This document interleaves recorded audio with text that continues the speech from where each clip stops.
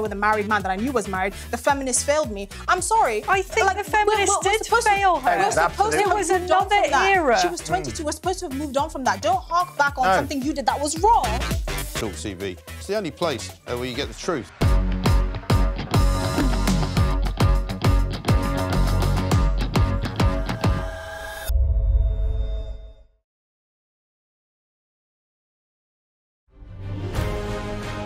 On TV, on radio, and on your smartphone. This is Talk TV.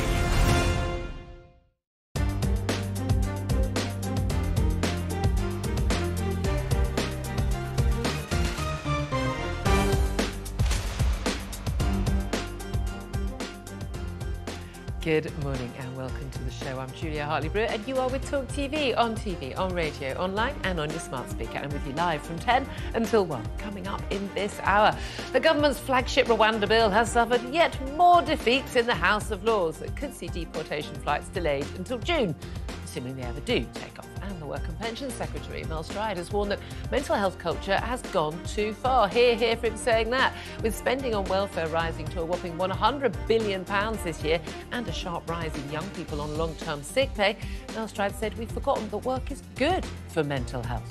And 3 members of staff at a private hospital are under investigation now for allegedly trying to access the Princess of Wales's private medical records. We'll be talking about that and, of course, the interest rate decision for Bank of England when it comes out at 12 and plenty more besides. First, though, let's get the latest news headlines with Emily Rose Adams. Good morning. There's been another embarrassing defeat for the government over its flagship Rwanda bill after the House of Lords passed 7 proposed changes. They include a provision to ensure due regard for domestic and international law, which means MPs will now have to vote on the bill again, which will delay the whole process until after Easter. Well, pollster Scarlett Maguire's told Talk TV immigration is a key issue the public want resolved. Do you know that immigration is a priority of voters, especially of Conservative 2019 voters? They'd like to see action. Not just that, but when you test the concept of a plan like Rwanda, just saying anyone who arrives here illegally should be deported, and then there are, either processes put in place for legal processing or not, that gets more support than any of the other options. That has a plurality of support, and that's actually the same across most demographics. A new report out today has warned that the NHS needs a financial boost of £8.5 billion a year to tackle the service's current crisis. The BMJ Commission says pledges made by the Chancellor, Jeremy Hunt, in the recent spring budget will not sufficiently make up the budget shortfall of around £32 billion. Well, former NHS doctor and broadcaster Dr. Aima Khan has told us we need to do much more than pump cash into the service. I think, what we need to be looking at is not just throwing money at the NHS, but how we can restructure it, how we can become more efficient, and also how we can engage other agencies like the food agencies and other organisations that have an impact on our health as we move forward. And I think the responsibility goes way beyond just the NHS for good health. The family of a British woman who vanished in the US Virgin Islands 3 years ago have asked the President of the United States for help to find her. Sam Heslop, a former air hostess from Southampton, moved there to live on a boat with her new boyfriend Ryan Bain. But in March 2021, during the night, the 41-year-old disappeared from the catamaran. The Bank of England is expected to hold interest rates at 5.25% for a 5th time in a row later on. Despite the lower-than-expected inflation figures yesterday, it's widely expected to be cautious about indicating when future cuts might take place. Meanwhile, official figures show UK government borrowing was higher than expected in February at £8.4 billion. A new survey claims the majority of parents believe the government should ban smartphones for under 16s. 83% said they felt they were harmful to children and young people, according to a survey by the charity Parent Kind, which is warning society has sleepwalked into a position where children are addicted to devices. And we told you about the brain chip that Elon Musk's company had successfully implanted into someone's brain. Well, now Neuralink has released the first video of the patient who received it, playing a game of online chess with his brain. 29-year-old Noland Arbour was left paralysed below the shoulders after a driving accident, but now he can control a computer mouse with his thoughts. It just became intuitive for me to start imagining the cursor moving. Basically, It was like using the force on a cursor, and I could get it to move wherever I wanted. Just stare somewhere in the screen, and it would move where I wanted it to. That's the latest. Now time for a look at today's weather with Isabel Lang.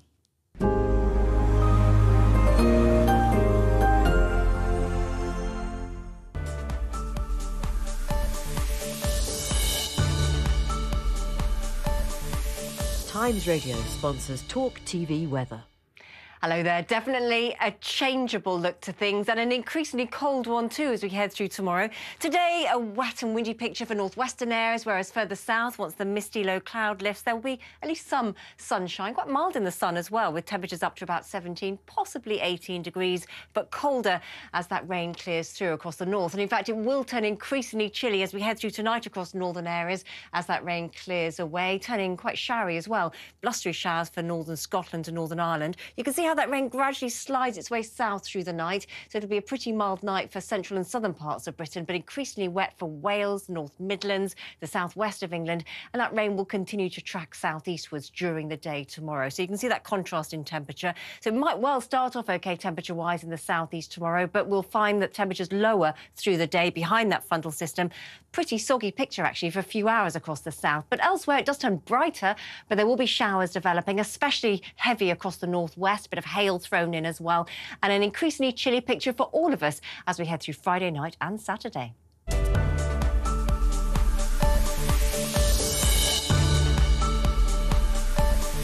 Times Radio sponsors Talk TV weather.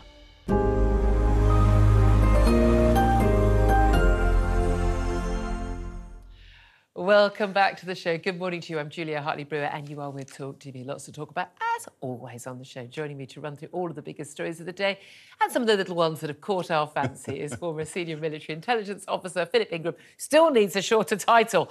Good morning to you. Good morning to you. Or you, or just him. Yeah, exactly. That bloke, Philip, he's on again. I mean, that would do, wouldn't it? It's like that, you know, that girl, Julia. There you are, done. Look, the economy, Rwanda, well, both very much in the news. We're awaiting the interest rate decision from the Bank of England at midday. Very likely they will hold interest rates, that's what the experts say. Of course, experts are often wrong, but to 5.25%, even though inflation dropped by more than expected. Again, experts don't get it always right, from 4% to 3.4% for the last month. So, you know, we're seeing things going in the right direction. What we really need is the interest rates to come down to help people with their mortgages and things. Prime Minister spoke to his MPs at the 22 committee last night, and he said that a new economic moment is coming to the country. A moment, not an era. I mean, it's sunny. It's just quite miserable weather there. Looking, but it's a lovely.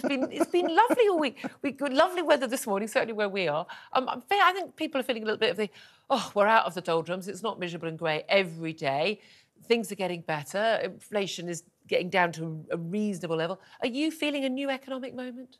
Well, maybe there's a moment, but I think we should have a new economic era. And we are coming out of winter, so seasonally affected disorder, and I think we're talking disorders later, will be disappearing and people will be starting to feel happier as the sun comes in. So maybe now is the time to try and suggest the economy's getting better. But exactly. I mean, this is one of the things. I mean, when they talk about, you know, in Mediterranean people, you know, living longer and having a more positive outlook, you know, yeah, if you live in the sunshine and you're outdoors all the time, you're happier. Of course you are. That's why we go on holiday. Mind you, Finland was the happiest country in the world, I think, and they get darkness for almost 6 months. Yeah, but for half the year they have nothing but light. Well, exactly. Which apparently is actually very bad for you. But anyway, yeah. We also have a massive welfare state and everything functions. Yes, that's the important thing. I'm thinking living somewhere where everything functions might be good. Where something functions might be good. Well, indeed. I mean, one thing that doesn't function, and that is flights to Rwanda to deport people. We've seen yet more defeats in the House of Lords last night. Peers voted on 7 different amendments. So there were 10 amendments that they brought in to the bill which had been passed by the Commons. That was then sent back to the Commons. The Commons had their votes on Monday night. They sent that back because they've got a Tory majority in the Commons for this. And then Peers said, right, we're going to vote on 7 more of these measures. Lots of whipping by Labour and Lib Dems and by the Tories. Apparently a load of peers no one's seen in God knows how many years were forced to turn up out of their from their stately homes and the like. And that means with those 7 defeats, there's not now time to get this through before Parliament goes into recess for ahead of the Easter break. I mean, on a technicality, they could get it through if they really wanted. Surely they could do an emergency debate today, but they're going to leave it now. That means There's no chance really of getting those flights off the ground before mid-June.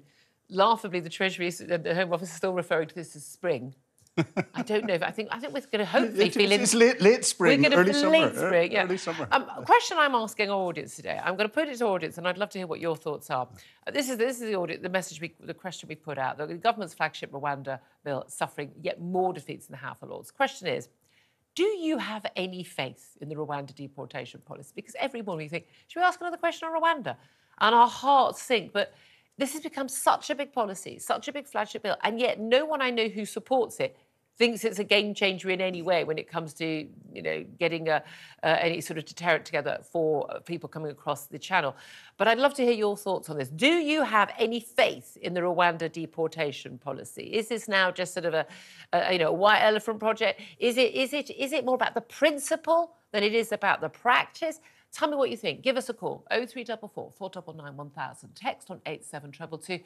We'll get in touch on X @TalkTV. Calls are charged at the national rate. Text costs £1, standard network rate message. Let's get to what you think then, Phil.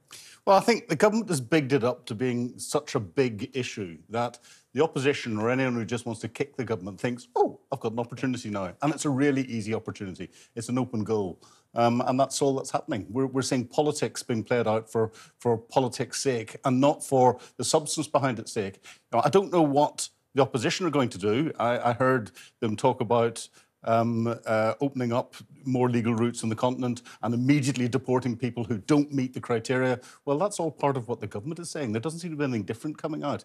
So we're going to see what a slight delay. It's gone back to the House of Lords on the 25th of April and then back into the House of Commons the 26th. When it passes then, with any luck, the government will have a few people, but it'll just be token on a plane ready to go. And this is the thing, it is just going to be a token number of people. You say, the Rwanda government, or can we stagger this? I mean, how long is this going to take? And yet there is this principle, which is that a democratically elected government has got this policy. Now, it's not in their manifesto, admittedly. Do I think this is really going to make change? No. It's going to cost an absolute fortune. I mean, the cost of putting people in hotels is a fortune. The cost of putting them on barges and in RAF barracks, as we discovered yesterday in a new NAO report, also a fortune, 40+ million more than it's already costing. It's costing us billions to have these people here. Even moving up the goose, speeding up the processing is going to cost a fortune, but that should be the #1 priority, not where they live while you're processing. Speed up the processing. Any deportation programme is going to involve a huge amount of legal challenges. Not only do we pay the legal costs of the government, we pay the legal costs of the person challenging as well.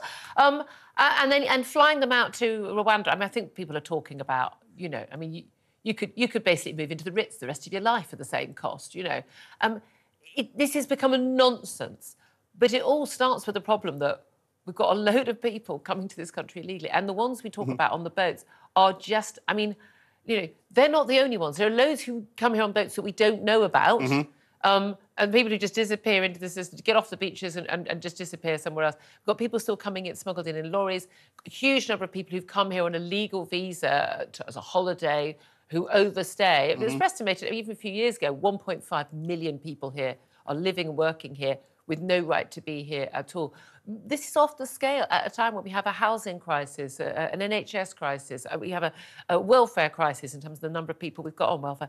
And putting a few people on a flight to Rwanda ain't going to solve any of that. No, it's a tiny token. And what Rishi Sunak should have done whenever he came in was gone, my predecessors were looking at Rwanda, I'm going to bring in something different. Open up legal places to go and seek asylum on the continent so that the people have to collect there. If they don't get the rubber stamp on them, get a way of throwing them out of the country immediately and bring in national identity cards so that without that... This is the solution to everything. Always ends up being we all have to have national ID cards. And we're going to talk later in the show about a report that millions of people will be disenfranchised because they won't have photo ID when they go to the polling booths later this year. I mean, that's my view. A lot of people don't have photo ID, but how do you live life without photo? How do you do anything without photo ID? So, I come from Northern Ireland. You've had to have photo ID for many, many years to go and vote. That's in most European countries. 1.36 million people testing the system, and it's worked. Yeah. So how can we say it's not going to work in England? I mean, there are so many things. I mean, I'm of the era. You need more ID to get a Blockbuster video card. I'm that old. Then you need. I mean, Even getting married. I remember you had to show photo ID. So what, you can't get married if you... There are so many reasons why you need photo ID. Exactly. I know, it just make it easier and solve so many other problems. And make it free as well. Talking of the welfare crisis, let's also talk about what Mel Stride has had to say. He's the Work and Pensions Secretary, and he said that, the mental health culture has gone too far. Now, it's something I've been saying for a very, very, very, very long time, that we just have this constant going on about mental health in this country. We've gone from, we don't talk about mental health enough, to that's all people talk about. Keep trying to explain to people, I think pretty lot of people under the age of 30, that, especially in your bio on LinkedIn or Twitter or Instagram, your mental health issues are neither interesting to anybody nor relevant to anything. People aren't interested. Now, if you're working with someone, you're friends with someone, they're a family member, and it's relevant, absolutely, and people should be supportive and kind and understanding. But people kind of go, hello, my name's John. I have a mental health problem. And I just think, well, why do you even think I want to know about that?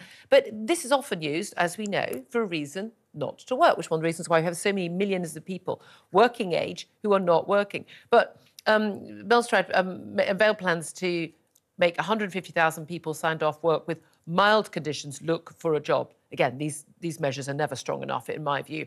But there's a massive concern. We've got a £100 billion bill this year for welfare. Huge amount of that is pensions, understandably. People who have disabilities or looking after disabled children or incapacitated for periods of time because of cancer treatment or something. Absolutely, we need to be making sure those people have a decent standard of living and never struggle, never worry about putting the heating on. But we can't do that when we're spending so much money on people who should be in work. Well, 100%. I know of people who are gaming the system across the board, and the trouble is... But we all do, don't we? Yeah, we do, and this is where it's wrong in society. And it seems to be that mental health conditions now, if you've got a label, you wear it as a badge of honour. Instead of it actually being something that you need to get treated. And I saw this in the military. Whenever PTSD started to get talked about, so many people felt that when you became a veteran, you had to say you had PTSD, whether it was diagnosed or not. If you've had PTSD, it is either... you've got PTSD, you either don't know you've got it and you're falling apart, you've fallen apart, or you're dead. It is that serious. And putting all these labels on really detract from the people who are properly suffering, because they're the ones in the quiet. And that's the thing for me. People say you're being unsympathetic. No, when every child has ADHD or autism, or when every adult has some sort of mental health incapacity, then you don't get to treat. You don't have the time and the space and the staff and the resources to treat those who genuinely do need it. A good friend of mine, who's a head teacher in a city school, and says, look, I've probably got, he goes, probably, we're talking about a massive school, 1,500 kids or plus, probably got like 6 to 10 kids who, if they don't get their medication, we're all in trouble. But the rest of the kids who've all got these sort of special education needs sign-offs, whatever the terminology is this week, so lots of them, they've just got, they've not been parented properly a lot of the time. They've got no routine. They don't eat healthy food. They're on, gadgets all the time until late at night. They don't get enough sleep.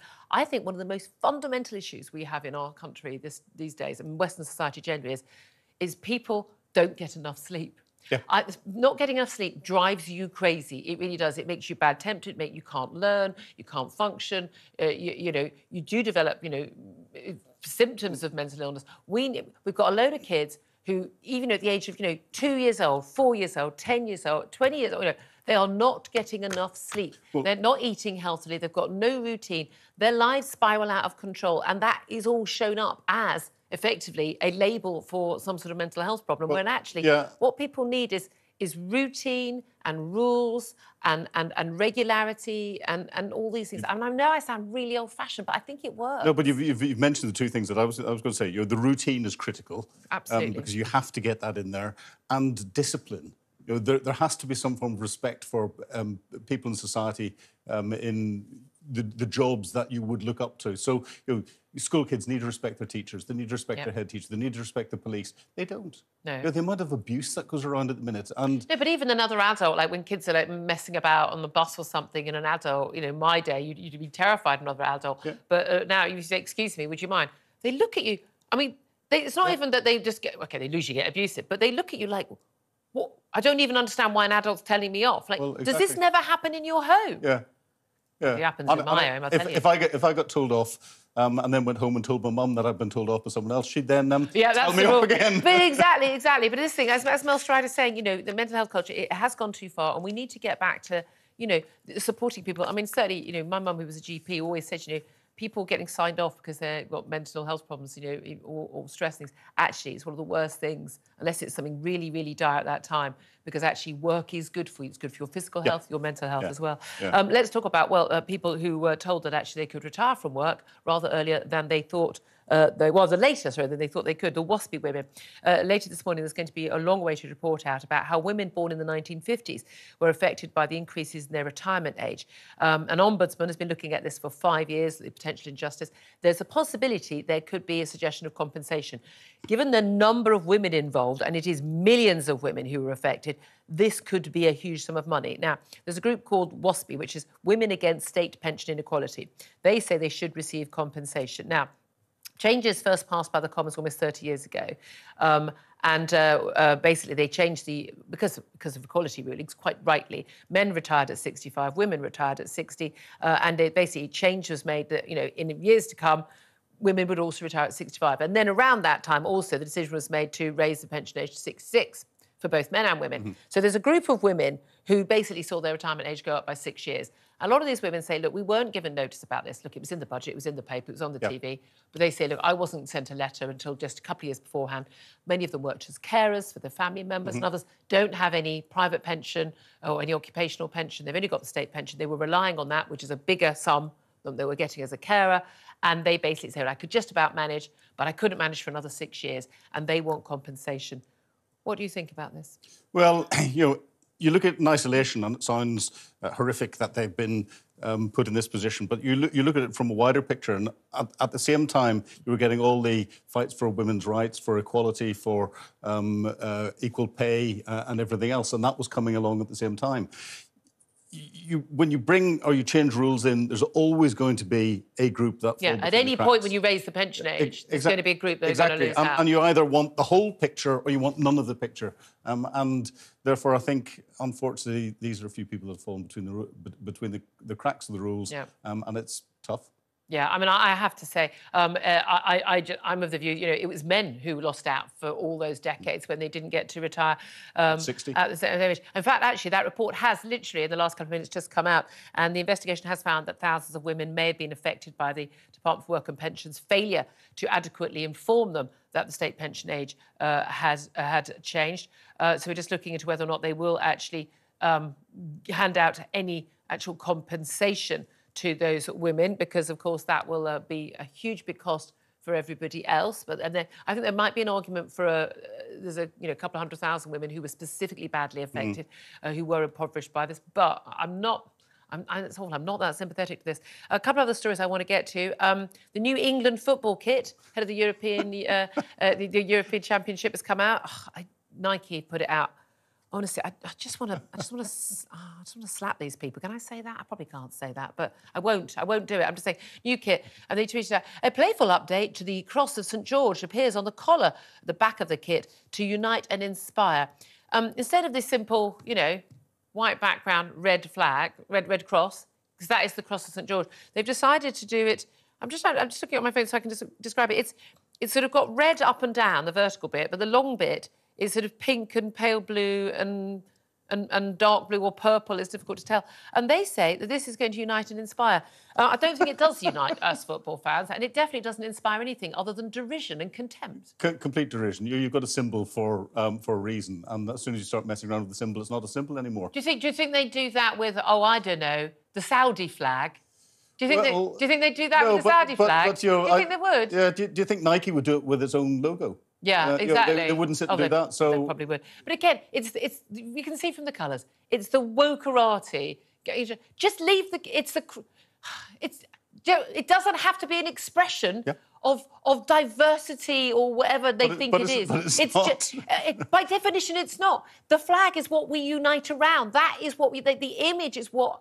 I don't have flags that colour. I've got white flags with big red crosses on. It's not the England flag anymore. It's not the England symbol anymore. It's basically a pretend pride flag. They're putting something, you're weird onto the England football shirt. Absolutely. Not that I'm a football fan. And my accent. Well, I'm not a Nike fan, that's for sure. Are you worried about your Easter eggs going up in price? No. Are you worried about them going down in size? No. Because if I want proper chocolate, they're not good value for money anyway. So right, yeah. Okay. I know they're going to be shouting in my ear to move on. Kids no, Easter eggs. I mean, obviously, don't buy them too far in advance because you'll just eat them and then you have to hide the packaging. We've all done it. Yeah. We've all done it. And then buy another one. OK, here's the thing: they're very bad value for money for the amount of chocolate you get. However, I put it to you: chocolate tastes better in an egg shape. It tastes better. It tastes better in an egg shape. OK. I'm not going to win. Do you think we should send someone out for some Easter eggs and we'll just try it? Easter eggs and a bar of chocolate and we'll do the taste test. You know you want to. Have we got expenses for this show? I don't think we do. Also, I just gratuitously want to show a picture of Emmanuel Macron boxing, apparently. I'll describe this. He has tiny little... No, he's got very muscly, but nevertheless very short Tyrannosaurus-y little legs, little hands. But it's very, very... Putin-esque pictures. Very Putin-esque. Put out black and white of Emmanuel Macron punching a sort of punching bag in his boxing training.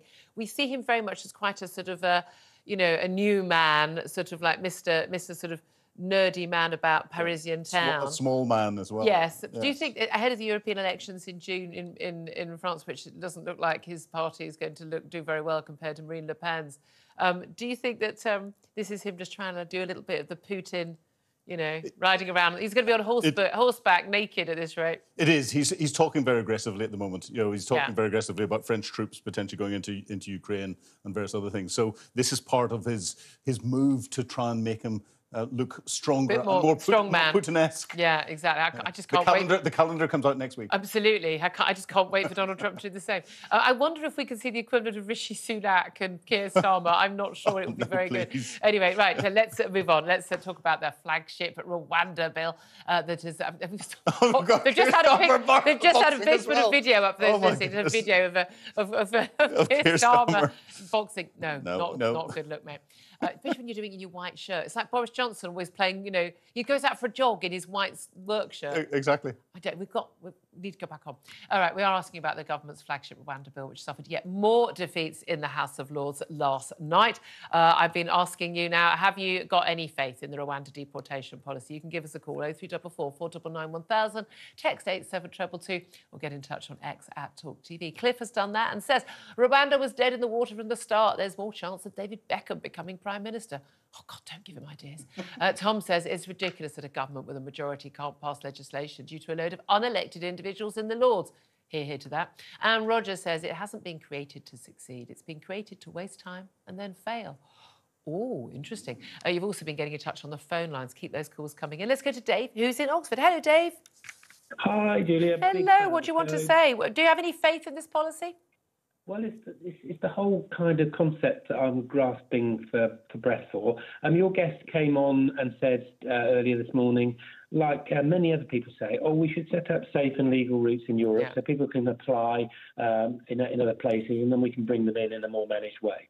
Won't work because all those places who have safe and legal routes and all the people that apply that come in will be fine, but then all the people who don't come in, well, guess what? They'll go to the beach, they'll get on a boat and they'll come anyway. Exactly. Most of those young men arriving from wherever, we don't know because they don't have their documentation largely when they arrive, they will, they won't, they're not going to be the most needy people who are going to get approved legally. So they're going to still queue up, aren't they? Of course they are. So it won't achieve anything. Safe and legal routes won't achieve anything at all because if you get refused, you'll just come on a boat, throw your documents in the channel and say, I'm claiming asylum, and we won't be able to remove them because you don't know where to remove them for. So please tell me what good are safe and legal routes? Yeah, a very good point. Can I ask you, do you think these Rwanda flights will ever take off? Do they solve any part of the problem? I think they'll get a couple of flights off. And it should be just part of a bigger plan. It shouldn't be the answer because it won't be, but it's got to be part of a bigger plan. But they could stop this tomorrow if they wanted. They could stop it tomorrow. How? Just turn the boats back. Literally, physically. Yeah, Philip Ingram's not thinking that's viable. This thing physically. One of the key things is if the government was serious, they would just turn the boats back. It would stop immediately. And just basically say, French Coast Guard, it's up to you. The first boat that goes down and someone dies, you know that policy ends that day. Don't care. I think you may be speaking for a lot of the nation who are saying, I have to say, I have very little, I know this is a terrible thing, I have very little sympathy for the people who die in these boats. You look at that boat, you're going, seriously? Like, if you're choosing to leave perfectly safe country, France, to take that risk, then, frankly, you're a fool. That said, I've been told by those who work in that field that actually these people think they're kind of going across like a small river or something. They genuinely don't know it's as wide and as dangerous a sea route as it is. I'm not interested. Yeah, We've not got my local, problem. We've got local people here around our area, and they're disabled and they're older, and they've got a bus that brings them into town once a week, for hospital appointments and doctor's appointments. That's being closed down because it needs £500,000, and we're spending £8.2 million on people that haven't contributed anything. I'm fed up with it. I'm done. No, Dave, I think you're speaking for a nation, Dave. Thank you very much indeed. That's Dave in Oxford. I don't think it's David Cameron. Very, very quick word from you, Philip. Yeah, well, I tend to agree with Dave. The trouble is the solutions are all illegal, and therefore it's impossible for a government to bring them in. But again, that's one of the things, like maybe you need to change the laws if they're illegal. There you are. Coming up after the break, more on the government's Rwanda bill, something those defeats in the House of Lords. What happens next? I'm Julia Hartley-Brewer, and you're with Talk TV.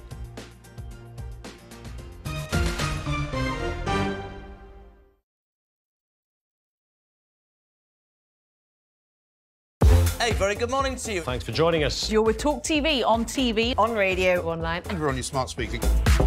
Now, you ain't going to have an eve-it, me old Chinas, but a new report is calling for a new definition of cockney. All right, Jeremy, me old China. All right, Rosie, oi, treacle. When J.K. Rowling says, let's just be honest, that's all she's saying, let's just be honest. When a man goes out and kills, we should talk about them as what they are, a biological man. Trans woman, it's not a woman. Trans woman is a man. Lee would have to go much further than his statement. I mean, he did say that he spoke clumsily and he understood the Prime Minister's position, but I think he'd need to say that he'd got it wrong. Then I had a phone call this morning from City Council, a lovely woman called Anna. And yeah, I've just received an email just saying that, yeah, I'm going to be getting a badge. Quite right too. It's that time again to get the violins out. That's right. Prince Harry has lost his bid for UK security after moaning he'd been singled out. They might as well be discussing an invasion of Daleks for all I really get this. but I am now on social media, having been dragged off my £8 Nokia, reluctantly kicking and screaming. I'm a huge hit on Instagram, as you probably know. What are you doing? I was just about to do it. Ooh! It's Carry On. What just happened? Whoa, listen. There was a suggestion by some that maybe it would be nice to put a statue of the Queen on the fourth plinth. Mr. Khan apparently wasn't too keen on that. I'm sorry. I know what's coming and I can't stop laughing. So he suggested alternatives. There's a sweet potato. That's quite a small statue then. Wasn't there also a prostitute? A trans sex worker. You don't really need one of those in Trafalgar Square. You just got to walk up to Soho. It's only about Why do you know this? Because I know everything. Was he just unlucky getting that question with an ice cream, or is it a sign of something more? Seemed like he was on a late-night show to attract a young demographic, and they put him in an ice cream store. I read the statement this morning from the family, and if any police officer reads that statement, if you don't cry for what you read from what the family is saying, it's heartbreaking, then you shouldn't be a police officer. The UK, I'd say, has lots of racism within it. I don't necessarily think it's a racist country, but it permeates our institutions. Yeah, but for her to say, come out and vote, and by the way, when I was 22 years old and I had an affair with a married man that I knew was married, the feminists failed me. I'm sorry. I think the feminists did fail her.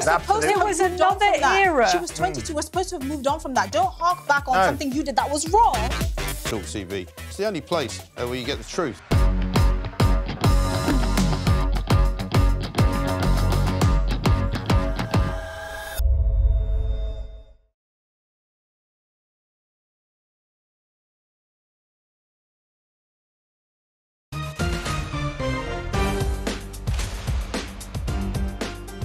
Welcome back to the show. I'm Julia Hartley-Brewer and you are with Talk TV. Now, the government's flagship Rwanda bill has suffered a series of defeats in the House of Lords that could see deportation flights delayed until June. I feel like I'm going to be saying that sentence or an equivalent sentence for the rest of my life. Joining me right now is Conservative MP for Crawley, that's Henry Smith. Good morning to you, Henry. Good morning, Julia. Thank you so much for joining us. Just your reaction to those 7 defeats now. It was 10 amendments from the Lords previously. MPs voted to overturn those. The ping pong went, again, I'm never quite sure whether we're on a ping or a pong at any particular time, gone back to the House of Lords. They've done another 7 amendments, so another 7 defeats for the government. Now it comes back again. Now we're told it's going to have to wait until after Easter. Do you have any confidence at all that these flights are ever going to take off? They have to take off. There has to be a deterrent and a clear message sent to the criminal gang, people smugglers, that if you come to this country illegally, you could be deported to Rwanda. And the efforts of parties like Labour and the Liberal Democrats and others in the House of Lords and indeed in the House of Commons to try and stop these flights going to Rwanda is obviously continuing. I think I first raised the issue of small boats 4 years ago. I had a memory on my phone come up, here we are 4 years down the line. Yesterday, I think we had 450, the highest number. Oh, Henry, I'm so sorry. You've got a very bad line there. I don't know if we can if you just say that last bit again, because it was cutting out a bit. We have to get the Rwanda flights off to fight all the shenanigans in Parliament. Right, I'm so sorry. Henry, I'm so sorry. I don't know whether you've got a mic on your lapel or you've got it. If you could perhaps move closer to the computer, we'll hopefully be able to hear you a bit better. Or something's not working. The joys of Zoom and text. Look, I mean, while we're asking our audience today, do you have any faith in the Rwanda deportation policy? Because some people say, OK, the flights will take off, whether it's May or June or July, doesn't really make a difference. It's still going to be a handful of people, best case scenario, a couple of hundred people. More than that come over on the average Sunday in good weather, in which case this isn't the solution to any of the problems we've got with these channel boats anyway, is it? Well, I think the Rwanda plan is part of the solution, but it's only part of a much wider package. Personally, what I would do is I would have us leave the European Convention on Human Rights and have our own British Bill of Rights. We've been doing human rights in this country for hundreds of years.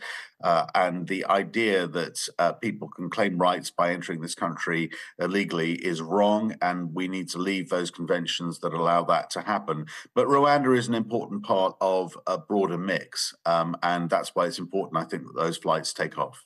I think it's important, in principle, isn't it, that an elected government and an elected chamber of the House of Commons should, we know there has precedence, we know the Lords will give up, whether it's this time or next time, on those amendments. But the fact that there is even this sort of ping-pong going on, when there is, for a lot of people, an urgency on this is playing politics, isn't it, from the peers, and, some on the left wing of the Conservative Party, Labour and Lib Dems and crossbenchers, virtually signaling how good they are because they're welcoming, all migrants, and aren't they lovely, lovely people? But actually, this is a policy that really matters to a lot of Tory voters. It's a policy that matters to a lot of voters, full stop, regardless of what political party they normally support. This is something that is costing the British taxpayer billions of pounds. This is something that is putting pressure on public services, on housing.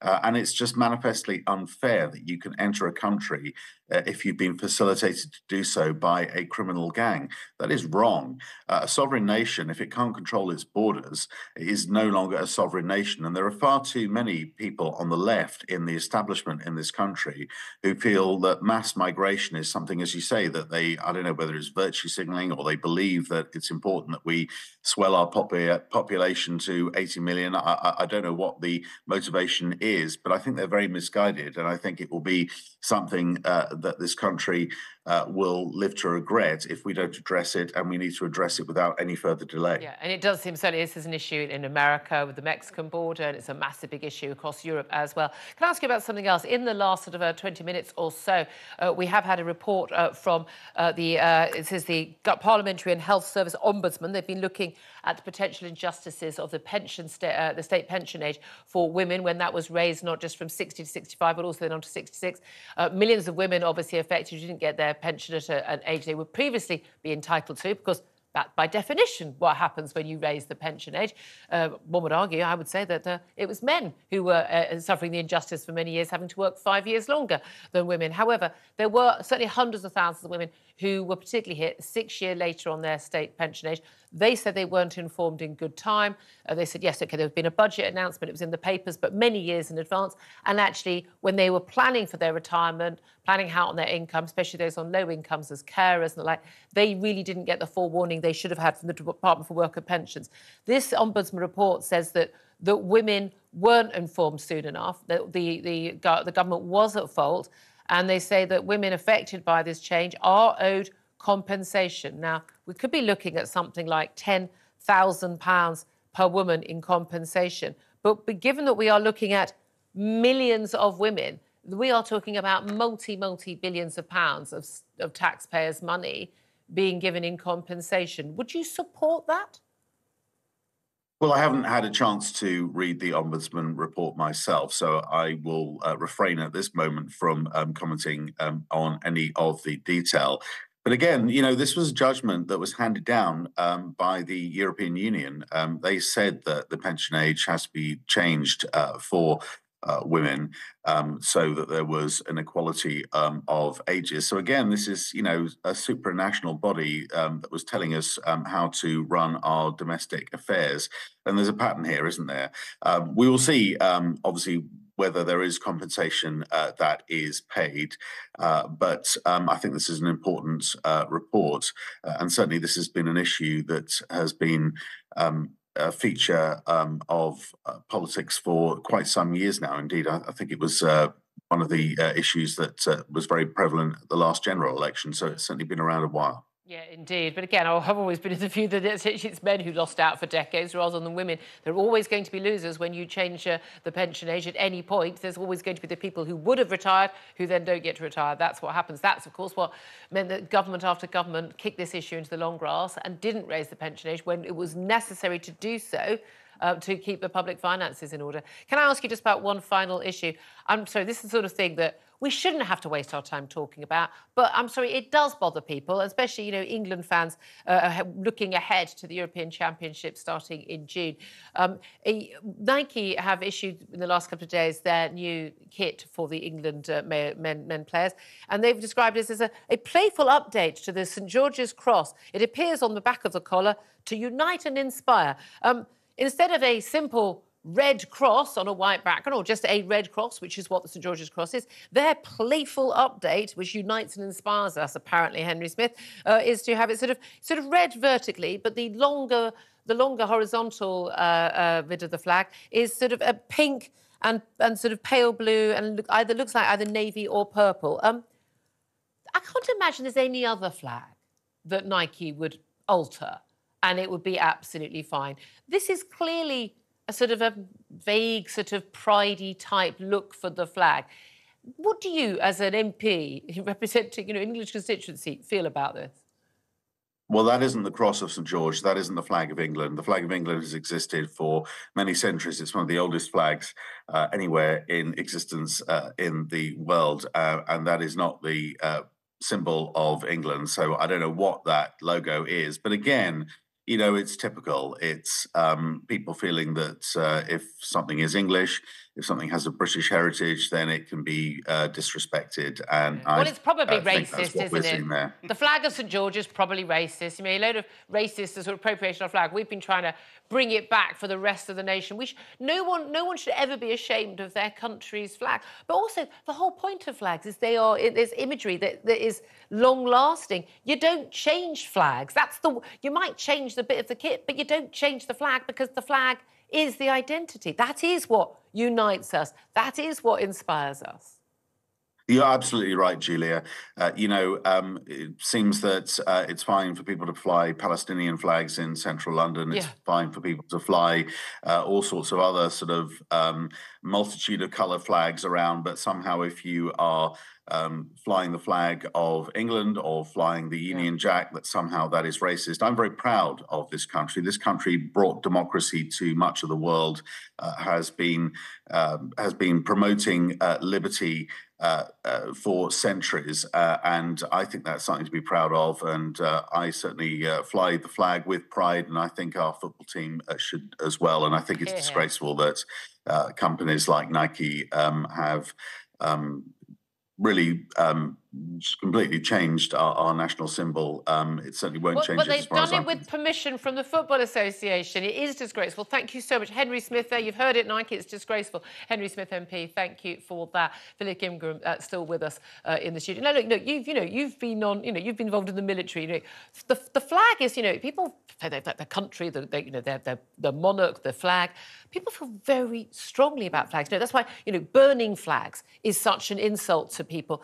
I just don't understand the number of people who this would have gone through, the number of people who've signed this off. The Football Association have signed this off. Those in charge of the England team have signed this off. Nike only respond to the brief that they get, and the brief they're allowed to get away with. Yeah. The flag is a rallying point in battle. But this is the funny thing, is people say, why are you getting upset about a flag? And it's like, and yet there'll be the same people, by the way, who constantly fly that blue flag with the yellow stars on. I can never remember what it signifies. But anyway, today we are asking about the government's flagship Rwanda bill. It's suffered yet more defeats in the House of Lords.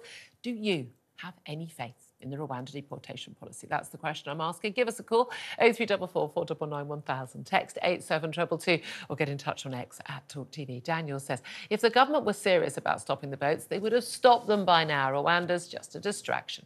Rob says, absolutely none whatsoever.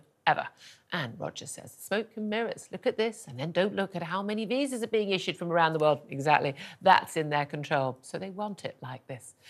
It's a fair point. You've also been getting in touch on the phones. Let's go to Bob in Tyneside. Hello, Bob. Hi there. Hello. What do you want to say about this, then? I just wanted to ring because I fully agree with this Rwanda policy.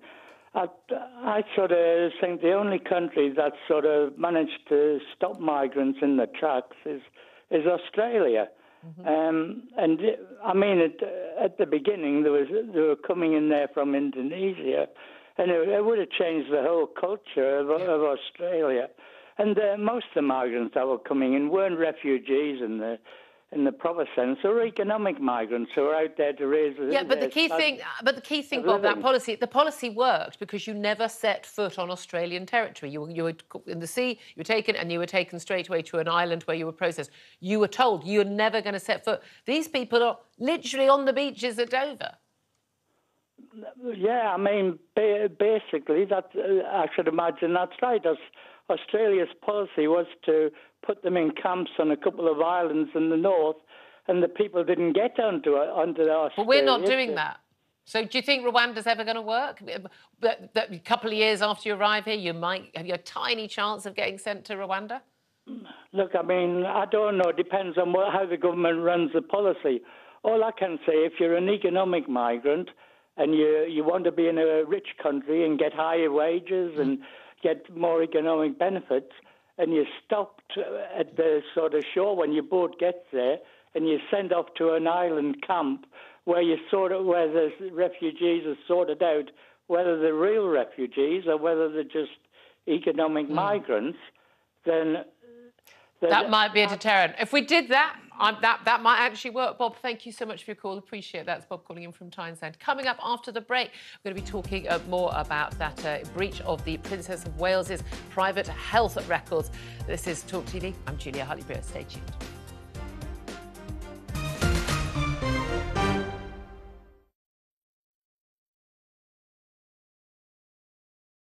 Hey, very good morning to you. Thanks for joining us. You're with Talk TV, on radio, online. And we're on your smart speaker.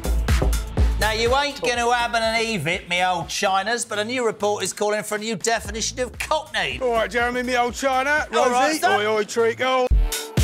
When J.K. Rowling says, let's just be honest, that's all she's saying, let's just be honest. When a man goes out and kills, we should talk about them as what they are, a biological man. Trans woman, it's not a woman. Trans woman is a man. Lee would have to go much further than his statement. I mean, he did say that he spoke clumsily and he understood the Prime Minister's position, but I think he'd need to say that he'd got it wrong. Then I had a phone call this morning from Plymouth City Council, a lovely woman called Anna. And yeah, I've just received an email just saying that, yeah, I'm going to be getting a badge. Quite right too. Quite right too. It's that time again to get the violins out. That's right. Prince Harry has lost his bid for UK security after moaning he'd been singled out. They might as well be discussing an invasion of Daleks for all I really get this. but I am now on social media, having been dragged off my £8 Nokia, reluctantly kicking and screaming. I'm a huge hit on Instagram, as you probably know. What are you doing? I was just about to do it. Ooh! It's carry on. What just happened? Whoa, listen. There was a suggestion by some that maybe it would be nice to put a statue of the Queen on the fourth plinth. Mr. Khan apparently wasn't too keen on that. I'm sorry. I know it's coming and I can't stop laughing. So he suggested alternatives. There's a sweet potato. That's quite a small statue then. Wasn't there also a prostitute? A trans sex worker. You don't really need one of those in Trafalgar Square. You just got to walk up to Soho. So Why do you know this? Because I know everything. Was he just unlucky getting that question with an ice cream, or is it a sign of something more? Seemed like he was on a late-night show to attract a young demographic, and they put him in an ice cream store. I read the statement this morning from the family. And if any police officer reads that statement, if you don't cry for what you read from what the family is saying, it's heartbreaking, then you shouldn't be a police officer. The UK, I'd say, has lots of racism within it. I don't necessarily think it's a racist country, but it permeates our institutions. Yeah, but for her to say, come out and vote, and by the way, when I was 22 years old and I had an affair with a married man that I knew was married, the feminists failed me. I'm sorry. I think the feminists did fail her.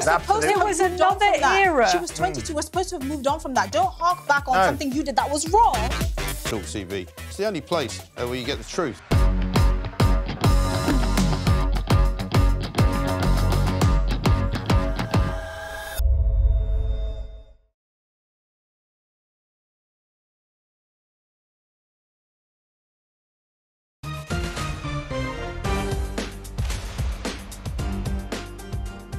Welcome back to the show. I'm Julia Hartley-Brewer and you are with Talk TV. Now, 3 members of staff at the private hospital where Kate Middleton was treated for her abdominal surgery are now under investigation for allegedly trying to access the Princesses of Wales private medical records. Joining us in the studio right now, I'd like to say, is the Talk TV's royal correspondent, Rupert Bell.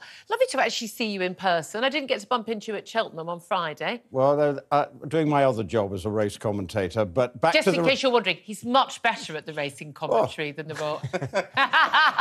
Lovely to see you, Julia. He's going to kick me under the... he's going to kick me under the table. Yeah, Philip Ingram, of course, also here with us. This is, we talked about this on the show yesterday. This is genuinely outrageous that anyone, I don't care whether you work for the NHS or some fancy private clinic, but accessing people's health records, either because you're nosy or you want to sell them to someone, is an abominable thing to do. Abominable. And obviously, for the London clinic, it's deeply embarrassing. And for the CEO, particularly when you think the London clinic is all about high net worth individuals who probably want to go there thinking my privacy, my health is going to be absolutely off limits to anybody else. And so it's not a good look. So the CEO, no doubt, will have some questions to answer because it's not just one. If it's 3, then 3 of his staff are gone. There's always going to be wrong one wrong one. But again, if 3 people work together... But this is the thing, was it just like, oh, I wonder what she's in for, I wonder what she's had done, let's see her medical records. Again, that's still appalling and totally unprofessional. But if they were actually being asked by... again, media organisations in this country would not be allowed to use that information, would not do that. That is literally, end of your career and frankly, your freedom. But we know that around the world there are unscrupulous websites, that, the equivalent, the paparazzi who do the long lens shots of someone in private property. This sort of information could go for big money. And this is the problem, because we have no control. If some overseas organisation wants to get it, and there is a high level of curiosity as to what is wrong with the Princess of Wales, that it's always some employee probably felt, oh, God, I'm going to earn a few quid here, and has tried to get around the system. So for the London clinic, it is bad. And actually, you just hope it never happens anywhere else too. As you mentioned, the NHS. No one wants we know it. We know it does happen. We do know that. But again... it's fascinating. They didn't try and access the King's medical records. It's interestingly there isn't as much, much money in that apparently. It seems very bizarre. But actually, he's told what he went in. He's been given more so information. he was more. We don't know what kind of cancer he's got, but at least we know he's got cancer, and he's not been working in a public capacity, although he's carrying on in a private way. There's been much more mystery surrounding Kate, hasn't there? Do you think? Look, I'm teasing because he knows his stuff. You've got better royal contacts than most people who claim to be royal commentators as well. I know, but in terms of how the palace has handled this, we spoke to a former press secretary to the late Queen on the show yesterday, Simon Lewis. Right now, what would you have done differently? This thing. Did they? I thought, she's going in for planned abdominal surgery, saying that it's abdominal surgery, and then saying we're not going to say you anything else, and she's going to be out again after Easter. End of. And I don't know about you. I'm thinking, well, fine, fair enough. That's it. No, get on with it. If you have the recovery time that you need, blah blah blah. Was it unrealistic of them to expect, though, that a lot of people who are obsessed with the royals, for whatever reason, would accept that length of time out of the public eye and that little information? That's been the problem. And I think the Kensington Palace press office now need to take a look at sort of how it's crisis management, isn't it? And they've got to review how they dealt with it. Look, did they create the crisis, though? To some extent, they may have done that Photoshop. Should they have slipped some more stuff out, more pictures out earlier? But William is fiercely protective of his wife's privacy. Yes, and and it again, comes from him. Good luck with that, is my response, unfortunately, when you're in the public eye that way. That is the problem, because they have a public responsibility. She hasn't been seen since Christmas Day. Yeah. But it clearly, whatever's been wrong with her, has been bad. Yeah. So we have to accept that But on Facebook. It's her sodding business, not ours. That's the thing. Is this a problem, Philip Ingram, with the sort of celebrification of the royal family, particularly the younger royals, where people say, well, I get to know everything about, a Kardashian or some other Hollywood film star. I still don't know what the Kardashians do.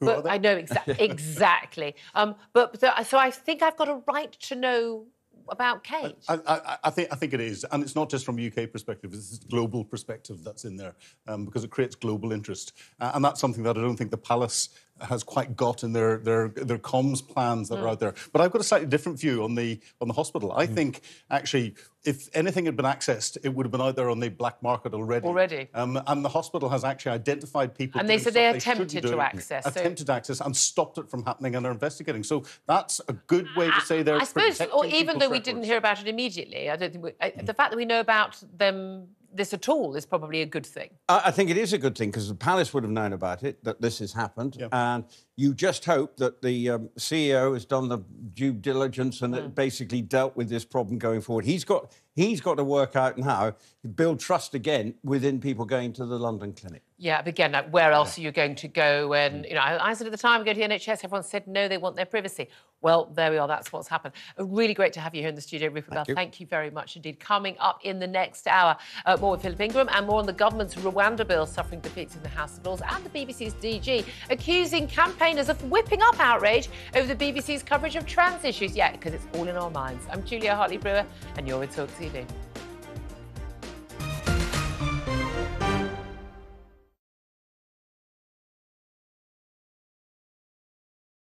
Hey, very good morning to you. Thanks for joining us. You're with Talk TV, on radio, online. And we're on your smart speaker. Now, you ain't going to ab and eve it, me old Chinas, but a new report is calling for a new definition of cockney. All right, Jeremy, me old China. All Rosie, right, oi, oi, treacle. When J.K. Rowling says, let's just be honest, that's all she's saying, let's just be honest. When a man goes out and kills, we should talk about them as what they are, a biological man. Trans woman, it's not a woman. Trans woman is a man. Lee would have to go much further than his statement. I mean, he did say that he spoke clumsily and he understood the Prime Minister's position, but I think he'd need to say that he'd got it wrong. Then I had a phone call this morning from Plymouth City Council, a lovely woman called Anna. And yeah, I've just received an email just saying that, yeah, I'm going to be getting a badge. Quite right too. Quite right too. It's that time again to get the violins out. That's right. Prince Harry has lost his bid for UK security after moaning he'd been singled out. You might as well be discussing an invasion of Daleks for all I really get this. but I am now on social media, having been dragged off my £8 Nokia, reluctantly kicking and screaming. I'm a huge hit on Instagram, as you probably know. What are you doing? I was just about to do it. Ooh! It's carry on what just happened. Whoa, listen. There was a suggestion by some that maybe it would be nice to put a statue of the Queen on the fourth blimp. Mr. Khan apparently wasn't too keen on that. I'm sorry. I know it's coming and I can't stop laughing. So he suggested alternatives. There's a sweet potato. That's quite a small statue then. Wasn't there also a prostitute? A trans sex worker. You don't really need one of those in Trafalgar Square. You just got to walk up to Soho. It's only about 40 minutes. Why do you know this? Because I know everything. Was he just unlucky getting that question with an ice cream, or is it a sign of something more? Seemed like he was on a late-night show to attract a young demographic, and they put him in an ice cream store. I read the statement this morning from the family, and if any police officer reads that statement, if you don't cry for what you read from what the family is saying, it's heartbreaking, then you shouldn't be a police officer. The UK, I'd say, has lots of racism within it. I don't necessarily think it's a racist country, but it permeates our institutions. Yeah, but for her to say, come out and vote, and by the way, when I was 22 years old and I had an affair with a married man that I knew was married, the feminists failed me. I'm sorry. I think the feminists did fail her. It was another era. She was 22. We're supposed to have moved on from that. Don't hark back on something you did that was wrong. Talk TV. It's the only place where you get the truth.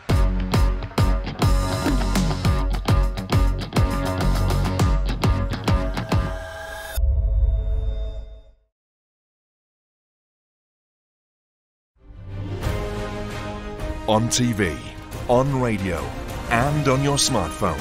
This is Talk TV.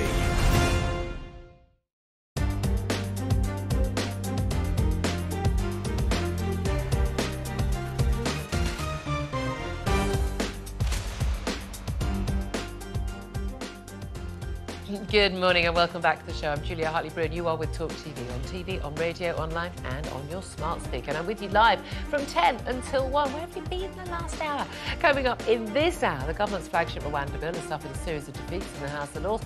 Could see deportation flights delayed until June. I'm wondering if you have any faith in this policy at all anymore. Plus, women affected by increases to the state pension age are owed compensation. That's according to a new Ombudsman report out today that found the Department for Work and Pensions failed to adequately communicate the changes, even though they were in all the papers. And the BBC's Director General Tim Davies accused campaigners of whipping up outrage over the BBC's coverage of transgender issues. Yes, Tim, it's all in our minds. None of it ever happened. I've got a bridge to sell you as well. First, though, let's get the latest news headlines with Oliver Whitfield-Beatrice. Thanks, Julia. Good morning. The government suffered another series of defeats over its flagship Rwanda bill after the House of Lords passed 7 proposed changes. Among the amendments is a provision to ensure due regard for domestic and international law. It means MPs will now have to vote on the bill again, which will delay the whole process until after Easter. Political commentator Benedict Spence told Talk TV the latest developments doesn't come as a surprise. They've wanted to avoid this precisely because it is a very sticky issue. There is one benefit that they can take from the planes not taking off, is that he can turn around to the electorate and say, look, if it's Labour next time round, you're not going to get anybody being deported. There's not going to be a fix. You need to give me more time to try to solve this issue. I don't think anybody's buying that. A new report out today has warned that the NHS needs a cash boost of £8.5 billion a year to tackle the service's current crisis. Health experts say Chancellor Jeremy Hunt's pledge in the spring budget will still leave the health service £32 billion short of cash. Former NHS doctor and broadcaster Dr Arma Khan has told Talk TV that we need to do much more than pump cash into the service. I think, what we need to be looking at is not just throwing money at the NHS, but how we can restructure it, how we can become more efficient, and also how we can engage other agencies like the food agencies and other organisations that have an impact on our health as we move forward. And I think the responsibility goes way beyond just the NHS for good health. A highly anticipated report on the impact of raising the retirement age for women born in the 1950s has recommended providing them with compensation. Campaigners said millions of women had suffered financially as they were not given sufficient warning to prepare for the change. The report also said that the Department for Work and Pensions should acknowledge its failings and apologise. The Bank of England is expected to hold interest rates at 5.25% for a fifth time in a row later. Despite yesterday's lower-than-expected inflation figures, the bank's advisors remain cautious about indicating when future cuts might take place. Meanwhile, official figures show that government borrowing was higher than expected in February. A new survey claims that the majority of parents believe the government should ban smartphones for under 16s. 83% said they felt they were harmful to children and young people, according to a survey by the charity Parentkind. It warns that society has sleepwalked into a position where children are addicted to devices. And we told you about the brain chip that Elon Musk's company had successfully implanted into someone's head. Well, now Neuralink has released the first video of the patient who received it, apparently playing a game of chess using his mind. 29-year-old Nolan Darbour was left paralysed below the shoulder after a driving accident, but now he can control a computer mouse using only his thoughts. It just became intuitive for me to start imagining the cursor moving. Basically, it was like using the force on a cursor, and I could get it to move wherever I wanted. Just stare somewhere in the screen, and it would move where I wanted it to. You're all up to date here on Talk TV. Now time for a look at the weather with Isabel Lang.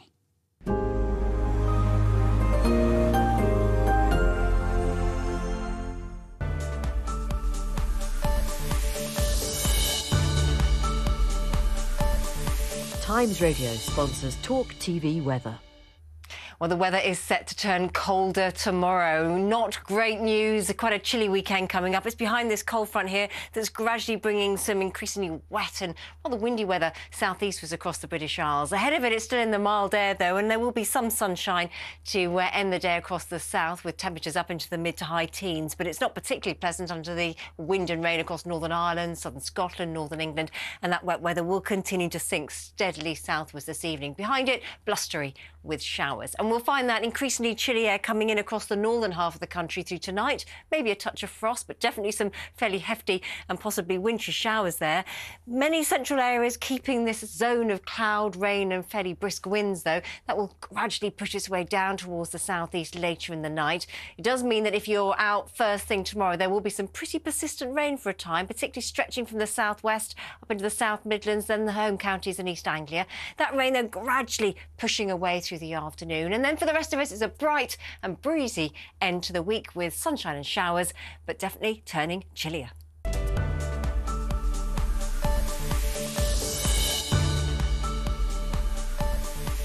Times Radio sponsors Talk TV weather.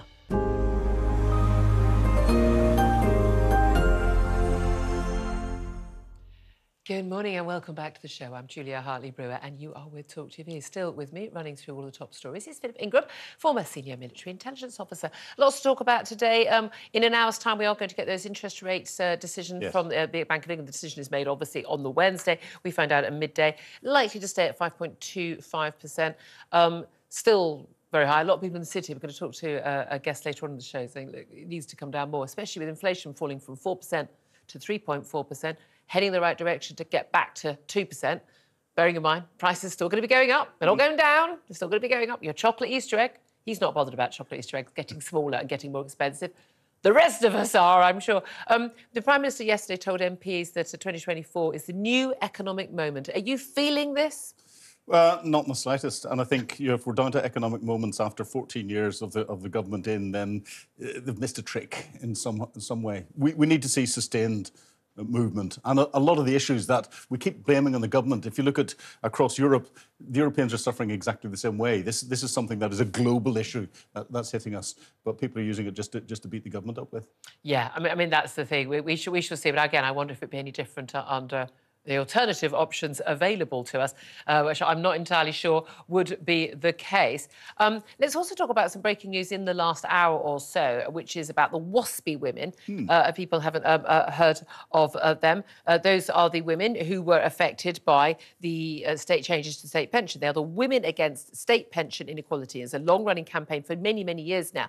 And the new report from the Parliamentary and Health Service Ombudsman has basically ruled that, yes, They were not told soon enough that their state pension age was going to change. This was the decision. And it really was, a long time ago. A law passed in 1995 setting out a timetable to raise the age for retirement for women up to what men were retired at. So women were allowed to retire at 60, men at 65. They were moving the retirement age for both to 65. And then, just a couple of years later, it was going to be moved to 66 for both. So that meant there were a number of women who, born in the 1950s, I think, who just basically were very unlucky and happened to be at the moment where they would have had a pension at 60, and it was 66. Now, some of those were on very low incomes. They were carers. A lot of those women of that age group didn't actually have, occupational pensions because they were carers for their children. That was the norm for women then. But they say, look, we knew we had enough money to survive until our pension at 60. And then, a year or two, or even a month before we were going to retire, we discovered we were going to retire in 6 years' time. Now, this was public information. Mm-hmm. It seems to me that anyone who had bothered to do what they talk about, their pension planning, would have maybe done a cursory check on when their pension age was. They say, we weren't told about this, we weren't sent letters about this until very late in the day. We've lost out and we want compensation. The Ombudsman, crucially, has ruled that some of these women do deserve compensation. However, we are looking at millions of women affected by this. There was some talk about £10,000 per woman.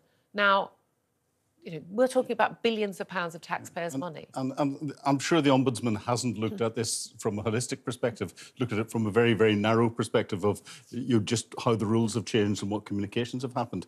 But when you look at it from a holistic perspective, you're women who are often not working because they were looking after children, were still getting their state pension contributions made, so they haven't been disadvantaged in any way from that perspective. So we're talking about then wider pension planning that's in there, and how do you then define how that fits in within the changes that were mandated by the EU and that everyone wants when it comes this to was an EU, this was a European Court judgment about equality. Because quite clearly it's unfair that women are allowed to retire 5 years earlier than men. So possibly compensation. The government should then turn around and say, EU, you impose this on us, we're going to sue you for the money. I'm not sure that's how it works. I think an awful lot of men who were forced to work for an extra 5 years, especially, by the way, when men live at less time than women. Women live longer and can retire earlier. I've always thought that was unfair. It seems to me whenever you make a change in the pension age, by definition, there's going to be a cohort that are going to feel that they've been unfairly treated because if they'd been born a day earlier, they would have been able to retire. At some point, you have a cut-off point, and that cut-off point is... but also, a lot of these women, look, there are women who were on very low incomes, who were impoverished. I can live with compensation for a number of those women to help them get by and deal with debts and things. Maybe that's a few thousand, maybe it's a couple of 100,000, who knows. But the idea that, well, we made a change in the law to make it fairer, not just fairer on men as well as women, but also fairer on the younger generation who are paying the contributions for these pensions. We're going, but because you were affected by it, which by definition, of course, someone would be, we're going to compensate you. Rather defeats the object of the exercise, doesn't it? Yeah. I mean, I've got to be honest with you. I'm 55. I'm doubtful I'm going to be retiring at that age. Yeah, I don't think any of us are going to be retiring until we're well into our 70s, I suspect, in what's going on. And in many cases, would we want to? Keeping the brain ticking over. But this apparently it's very bad for you retiring. Allegedly. I know a lot of people who've retired and they seem to work harder when they're in retirement than they did when they're at work. But again, I think this is a symbol of too many people expecting too much and too much of a handout the whole way through. I think lots of things have changed, and I can't see this coming in anytime soon, because you look at the hiatus there is over getting the compensation to the post office postmasters. That's taken 20 years. So those born in the 1950s, add another 20 years on, there's not going to be many left. Yeah, exactly. Look, let's also talk about the Rwanda policy. That's my question to you today. The government's flagship Rwanda policy is suffered yet more defeats in the House of Lords last night. 7 defeats now. Those were 10 amendments previously. They were overturned by the Commons, by MPs voting... elected House of Commons on Monday night, and now the Lords, unelected, appointed peers, have decided to overturn 7 of those. That means it's not going to be passed before Easter. That was the plan, because, of course, Parliament goes into recess. I don't see why, frankly, they can't just have a day of... They don't need to have a long way. It's like here, we're going to put this all into one, change those amendments back, and then... Have an inset day, just to get this sorted. Yeah, remember the inset day, exactly. But I want to know, do you have any faith in the Rwanda deportation policy? Maybe you never did. Maybe you did, but now you don't anymore. Do you think any flights will ever take off? And do you think it makes any difference if they do? If the number of people who ever be flown to Rwanda is frankly less than the number of migrants who get on boats and arrive on our shores on a sunny Sunday? Give us a call on 0344 499 1000, text on 87222, or get in touch on X at Talk TV. Calls are charged at the national rate. Text costs £1, standard network rate message. I have to say, I'd like this policy to get through. Do you know why mainly? So I don't have to talk about it anymore. Don't worry. That's literally it now. When the policy gets through, it's going to go to the courts. So we'll be talking about it for at least another 6 months or more. For the love of God. Deliberately. For the love of God. Yeah, who genuinely, the government the because they're doing this? The year is 2035. Welcome to Talk. Let's talk about the Rwanda policy. I can absolutely see that. Do you have any faith in it? I don't. I've faith that planes will get off the ground with some people on it, but it's tokenism. And unfortunately, it is something that affects a lot of people in the country. People have got their views on it, but the views to turn it around are just not practical. They're illegal. And last night I heard an interview with the senior Labour Party lead on this, and she turned around and said, we will, anyone that doesn't pass the asylum, we will deport back to whence they came from immediately. Well, if they came from Afghanistan, we don't fly to Afghanistan. If they came from Syria, don't fly to Syria. And are they going to kick them back to France? I don't think so. No, exactly. But we have got the issue, of course, we're paying a fortune to look after these people. There was a ridiculous suggestion from Justin Welby, the Archbishop of Canterbury, along with other faith leaders, and we were discussing on the show yesterday about how where we have jobs which can't be filled, there are shortages, we should allow people who have come here on this boat to work from day one. I mean, genuinely insane. Like, here's another one. Why don't we just give them all a mansion and a Ferrari? It would be cheaper. It would be cheaper, and have done with it. But this ties in with Mel Stride, the Work and Pensions Secretary. He's spoken about how mental health culture has gone too far. Yep. He says, again, we've gone from talking about it not enough to talking about it too much. And he says normal anxieties in life are being labelled as an illness. And he's speaking as he unveiled plans to get 150,000 more people signed off work with mild conditions to actually look for a job and stop writing them off. I mean, I'm all in favour of these policies. I just think you should probably do that with 1.5 million rather than 150,000. But he is quite right, isn't he? And I think this goes from children onwards. I can remember just things like my daughter, if she fell over when she was little, even if just, she falls over and you go, oh dear, give it a rub, there you go, ups a daisy, and then you only say ups a daisy when you're a parent of a young child. and then when she went to nursery, they had to have these sort of ice cold things from the fridge. Does you have to have the ice pack on it? And there'd have to be a letter write about it. And you think, you've made a graze and a little fall into a big deal, so they think it's a big deal. And then every anxiety, you're anxious about your exams, your boyfriend's dumped you, it carries on, and then you don't want to go to work on a Monday morning, you've got depression. We have just medicalised and made a drama out of every normal aspect of life. Yeah, labellised everything. And the trouble is, those people that are properly suffering from a lot of conditions. Yeah. And if you are properly suffering, it is debilitating. And you tend to be the silent minority.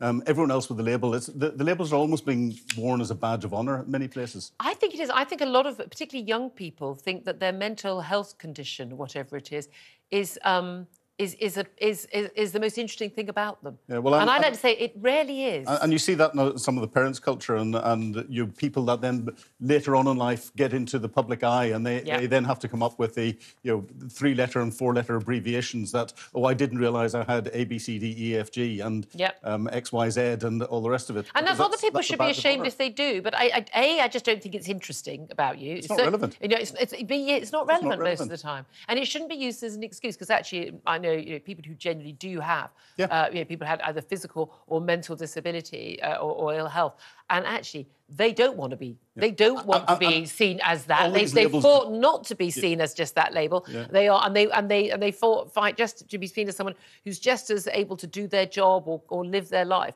And it's just an excuse culture, isn't it? It is, and all these labels really detract from those that are genuinely suffering and genuinely need help, because the help is being spread too thin then and not targeted against the individuals who actually need it, and you can make a real difference. Can I also talk to you about the most senior civil servant in the land who's occasionally at work. Apparently he's had some ill health problems, but the Cabinet Secretary, Simon Case, we heard a lot about him around the time of Partygate, because of course he was in the Downing Street when these parties were happening, walked into some of them at a time. But and it was chosen that that Susan Gray should do the investigation into Partygate because he couldn't, because he'd been at one of the parties and his staff were at the parties. I mean, why he's still in a job, absolute mystery to me. I think he was appointed anyway and over promoted. But he's our chief civil servant. He has now resigned his membership from the men-only Garrick Club. This after a list of the members was released by the Guardian newspaper. It includes the King, the Deputy Prime Minister Oliver Dowden, and the head of MI6, Sir Richard Moore. Sir Richard Moore has also resigned from the club. Now, there's been quite a big thing for a long time about this members-only club, which is men-only. There are plenty of clubs that are men-only or women-only. Most of those clubs, actually, have largely opened their doors to those of the opposite sex. And the key issue about these clubs over the years has been that, are these the places where the decisions are really made? This is where powerful men meet up and you become a member and then you get access to these men. Women can't become members if they don't get access. It's why they're not in, quite literally, the old boys club. They don't get promotions. They don't get to influence policy and the like. And that's why these clubs shouldn't be men only. But the thing I find fascinating about this is a man who's overseen a civil service that is absurdly woke. I mean, it's just non-stop, isn't it, about diversity and inclusion and trans this and women that and all of that. Here he is, a member of a club. It's basically a club for posh, white, straight men. Well, I checked the Garrick website just before we came on air, and they do allow women into the club, but they don't allow them in as members. I couldn't find the membership criteria that are in there, but you know, he's the head Being of the civil, a bloke. He's the head of the civil service. He should have known what this would have looked like in today's society. But then never stand been by part it. of But like, if you're going to be the member, stand by it. Now he's genuinely, you've got to love this guy for putting up this argument. He has genuinely argued. This is beautiful. I'm going to read it out as well. I have to say, my position on this one is clear. If you believe profoundly in reform of an institution, by and large, it is easier to do if you join it and make the change from within, rather than chuck rocks from the outside. And by the way, maths is also part of this. Every one person who leaves who is in favour of fixing this antediluvian position, every one of us who leaves means these institutions don't change. I think when you want reform, you have to participate. So why have you left then, mate? Also, can you show us some evidence that as soon as you were a member, after getting your nomination and your seconder, as soon as you remember, I assume you did start the process for pushing for women to become members? Well, and you know what he's just argued against is Brexit as well, because we were a member and then we came out and we're throwing rocks from the outside, according to his words. So that's a very naive, tosh, isn't it? Yeah, very naive statement for the senior civil servant to make. It's because he's not very good. Yeah, I think if he was very good, our civil service wouldn't be as bad as it is. Well, this is where everyone's expecting huge amounts of reform whenever the government changes at the end of this year. The civil service isn't going to change. They're the people that bring in the processes, that the forms have to come in, that everything else comes in. Nothing is going to change. Yeah, that is the concern, isn't it? Really is. Well, one thing that has changed, nice lead in on that, thank you very much, is the new England kit. It's always a new kit ahead of a big championship. We've got the European Championships happening. Well, they're actually kind of all over Europe this time around, which I don't really like. I think I like it being one country and really focused. But Nike have released their new kit and it's just deep sigh time. It's called here you go. Well, they've done one thing in particular. A playful update to the Cross of St George appears on the collar to unite and inspire. Now, describe it to you if you've not seen it. It's on the back of the collar, and we all know what the St George's cross looks like, don't we? It's really, really simple because it's a red cross, yeah, and it's normally seen on a white background, but it's a red cross. Otherwise, it's not a St George's cross. That's kind of the giveaway. So it's not red anymore. The vertical bit is red, but the horizontal bit is now pink and pale blue and looks like navy blue, possibly purple, from what I can tell. Clearly, you know what's going on here. This is clearly a little bit of the pride flag, isn't it? I'm surprised they haven't just made it full-on Black Lives Matter, queer plus T, whatever the hell, all these words they use, nonsense. Don't mess with the flag. I mean, if you want us to feel inspired, they say, and united, we are inspired by our England team, whether the men or the women, when they play for us, representing our country, and they do that representing our flag for our country. Don't change our flag. the colours in battle are what the armies rallied around and focused on, and it was out there to capture the opposition's colours. It's the same in sport. You then mess with the colours, and you're messing with the whole cycle. You know, we've seen in Ukraine when the Ukrainian forces putting up that magnificent blue and yellow flag, or turquoise and yellow flag, you know, recapturing the towns. And we saw, you know, the Russians do this, you know, you put flags on the moon. These things they have a significance. It's why, you know, countries have laws against burning flags. They matter to people. They're a symbol of your nation. But we're the only country they mess with the flag. As I was saying earlier, I'd love to see them do this with that sword on the Saudi flag. Yeah. Good luck with that, guys. It's amazing, isn't it? Because the trans flag sort of stuff, which they, you know, the pride flags that they put all over everything in Western nations, particularly, you know, Britain and America, it never appears in Asian countries or in Middle Eastern countries or in most African countries, because they know people will just go, what on earth are you doing? Well, exactly. We're too woke in things. Well, maybe next the Scottish Salter is going to come out in pink, or the Welsh Dragon is going to turn into a pussycat or something different, because, you know, we can just change things as we like. It's so painful, isn't it? Just want to briefly get in, just because I like the pictures, but if you're listening, I will describe them for you, lucky things. Emmanuel Macron, we think probably ahead of European elections, he's destined to not do very well in at all in June, that he has put out a load of pictures of him trying to look, well, like the strong man of Europe, isn't he? He's very much very... And they're pictures of him boxing, looking very sweaty and very muscly. His tiny little arms, he's a tiny little man. I could fit him in my pocket. But looking, I have to say, very hunky.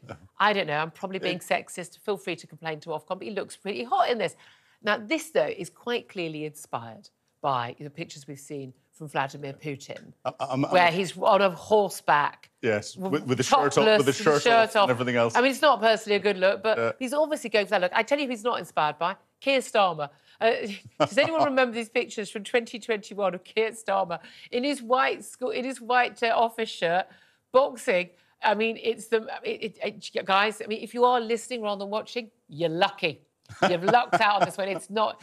I mean, he can barely make the punching bag move. It's terrible, the punch bag move. Yeah, Macron is trying to look strong domestically because he's got elections coming up, and that's why we're getting the rhetoric out about French troops into Ukraine, and these pictures are coming out in a very Putin-esque way, and look strong in an EU way as well, because we've got EU elections coming up in May. Yeah. So he's trying to put that out. I wonder how many takes it took to get those. Yeah. Absolutely. Thank you very much indeed. Philip, more from you coming up. Now let's find out what you're thinking about the government's flagship Rwanda bill. It suffered yet more defeats in the House of Lords last night. That's 7 more amendments put in back on the table, which the Commons, the elected Commons, by the way, the people we actually elect to represent us, not the peers who are appointed. Remember that little difference? They voted them down on Monday. So I want to know, as this looks like it's being delayed again, do you have any faith in the Rwanda deportation policy? Simple as that. Give us a call, 0344 499 1000, text on 87222, or get in touch on X @TalkTV. Gav says, yes, but I have no faith in the House of Lords. Hear to that. Carl says, here is a better idea. Stop handing them our country's benefits. And Ruth says, not at all. Total waste of taxpayers' money. You've also been on the phones as well. Keep those calls coming in. Let's go to Chris in Hereford. Hello, Chris. Hello, how are you? Hello, very well indeed. What do you make of this? Do you still have any faith at all? No. Did you ever have any? No. Short call, thanks for your call, though. Chris, why not? No, just seriously. The thing is, if this gets voted through and they start putting people on planes, in October when, the Conservatives will lose the election, the Labour Party will probably scrap it. When they haven't. Interestingly, I think they haven't said whether they are going to or not. But again, it doesn't achieve anything, does it? No. Do you think the principle matters, though, that a democratically elected government with a majority of, about 60 in the Commons should be able to enact policies they want to enact, whether the unelected peers or the unelected courts want it or not? Yeah, as I said, it's coming like going to and from with the Lords and the House and Commons and all that. And in the end, I think the House of Commons will approve it anyway, won't they? Will they approve it if it gets... Who knows? By the way, the guys in my ear just pointed out Keir Starmer has said he would scrap the Rwanda plan, even if it succeeded, even if it actually had cut small boat arrivals. He has said that he would dump what he calls the hugely expensive policy, even if it had been successful. That's quite an extraordinary thing, isn't it? Yeah, I think it's said it's just a waste. It's a waste of money. I think we're just going around in circles and circles at the moment. Okay, I think a lot of people agree with you on that. Chris and Hereford, thank you so much. Coming up after the break, we're going to talk about the WASPy women affected by increases to the state pension age are owed compensation. That's according to a new Ombudsman report out today. They found that the government failed to adequately communicate the changes. I'm Julia Hartley-Brewer, and you're with Talk TV.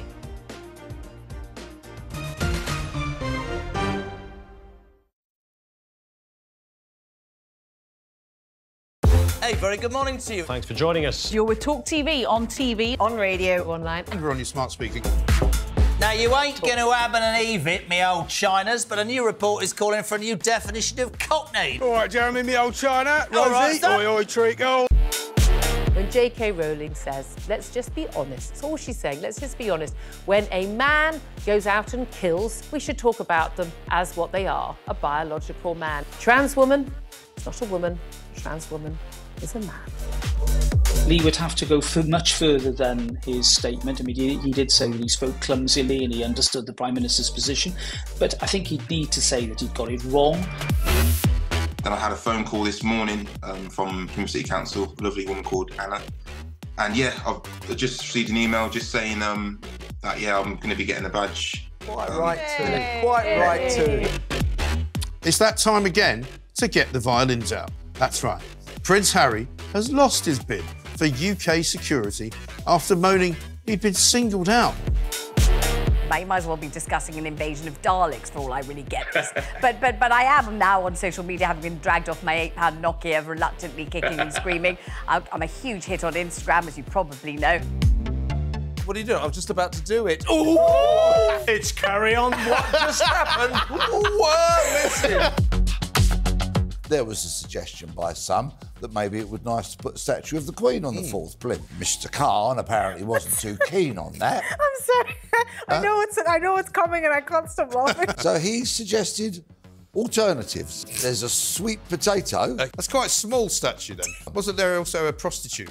A trans sex worker. You don't really need one of those in Trafalgar Square. You just got to walk up to Soho, so you about 40 minutes. Why do you know this? Because I know everything. Was he just unlucky getting that question with an ice cream, or is it a sign of something more? Seemed like he was on a late-night show to attract a young demographic, and they put him in an ice cream store. I read the statement this morning from the family. And if any police officer reads that statement, if you don't cry for what you read from what the family is saying, it's heartbreaking, then you shouldn't be a police officer. The UK, I'd say, has lots of racism within it. I don't necessarily think it's a racist country, but it permeates our institutions. Yeah, but for her to say, come out and vote, and by the way, when I was 22 years old and I had an affair with a married man that I knew was married, the feminists failed me. I'm sorry. I think the feminists did fail her. It was another era. She was 22. We're supposed to have moved on from that. Don't hark back on something you did that was wrong. Talk TV. It's the only place where you get the truth.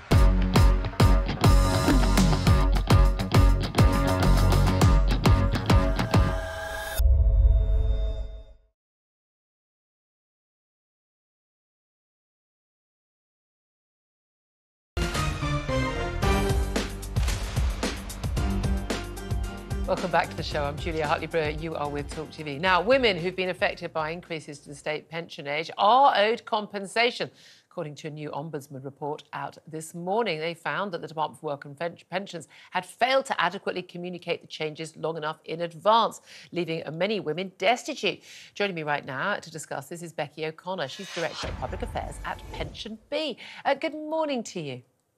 Good morning. Thanks for joining us. Look, this has been ongoing a very long time. When I say the WASPy women are those who basically led this campaign, and they are the Women Against State Pension Inequality, known as the WASPy women. They say millions of women suffered financially because they didn't get sufficient warning to prepare for the change in the pension age. We've got this Ombudsman report basically backing them and saying they do deserve compensation. But let's roll it back a little bit. When was this pension change announced, and how did it affect people, and how many did it affect? So it came with the Pensions Act of 1995. The change actually took place in 2010. So there was some lead time there. The estimated number of women affected is around 3.8 million, and according to this ombudsman report, the amount of compensation is around £10,000. So per woman. Per woman affected. Yeah. Now, we don't know the full details of how that's going to play out yet, because the actual investigation by the Ombudsman has been going on for several years now. They have already published some findings back in 2021. This is kind of like the final ruling that we've been waiting for, looking for the compensation details. Yeah. And they have said that they actually don't want to just put this to the DWP, because they don't think the DWP is going to follow what they have recommended in the report. So they're putting it straight before Parliament now. But basically, it's been going on for many years. The campaign has been going on for many years. So has the investigation.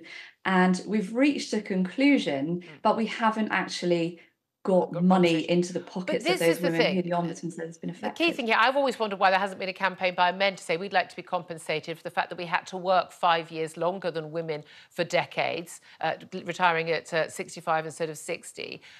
Why have they not been compensated? No one's offering to do that. And that was clearly unfair, and it was unfair to far more people for far longer. It was obvious to me that that it was unfair for women to retire earlier. It was the European court that said, this is unequal, it has to be changed. There was no choice about that. It had to happen. And then, of course, the government's decision to raise pension age from 65 for both men and women to 66 meant that a particular group of women born in a certain few years in the 50s were hit by the 6-year change in one go. Clearly, that was a big change. Now, their argument is that we didn't know about this in advance, even though these changes were made, they announced well in advance. Now, they were announced in budgets, they were announced in the newspapers. I remember writing about these things, reading about these things. It was well known. There is an argument that a lot of people don't pay attention to the news, what happens in Parliament, and they weren't aware.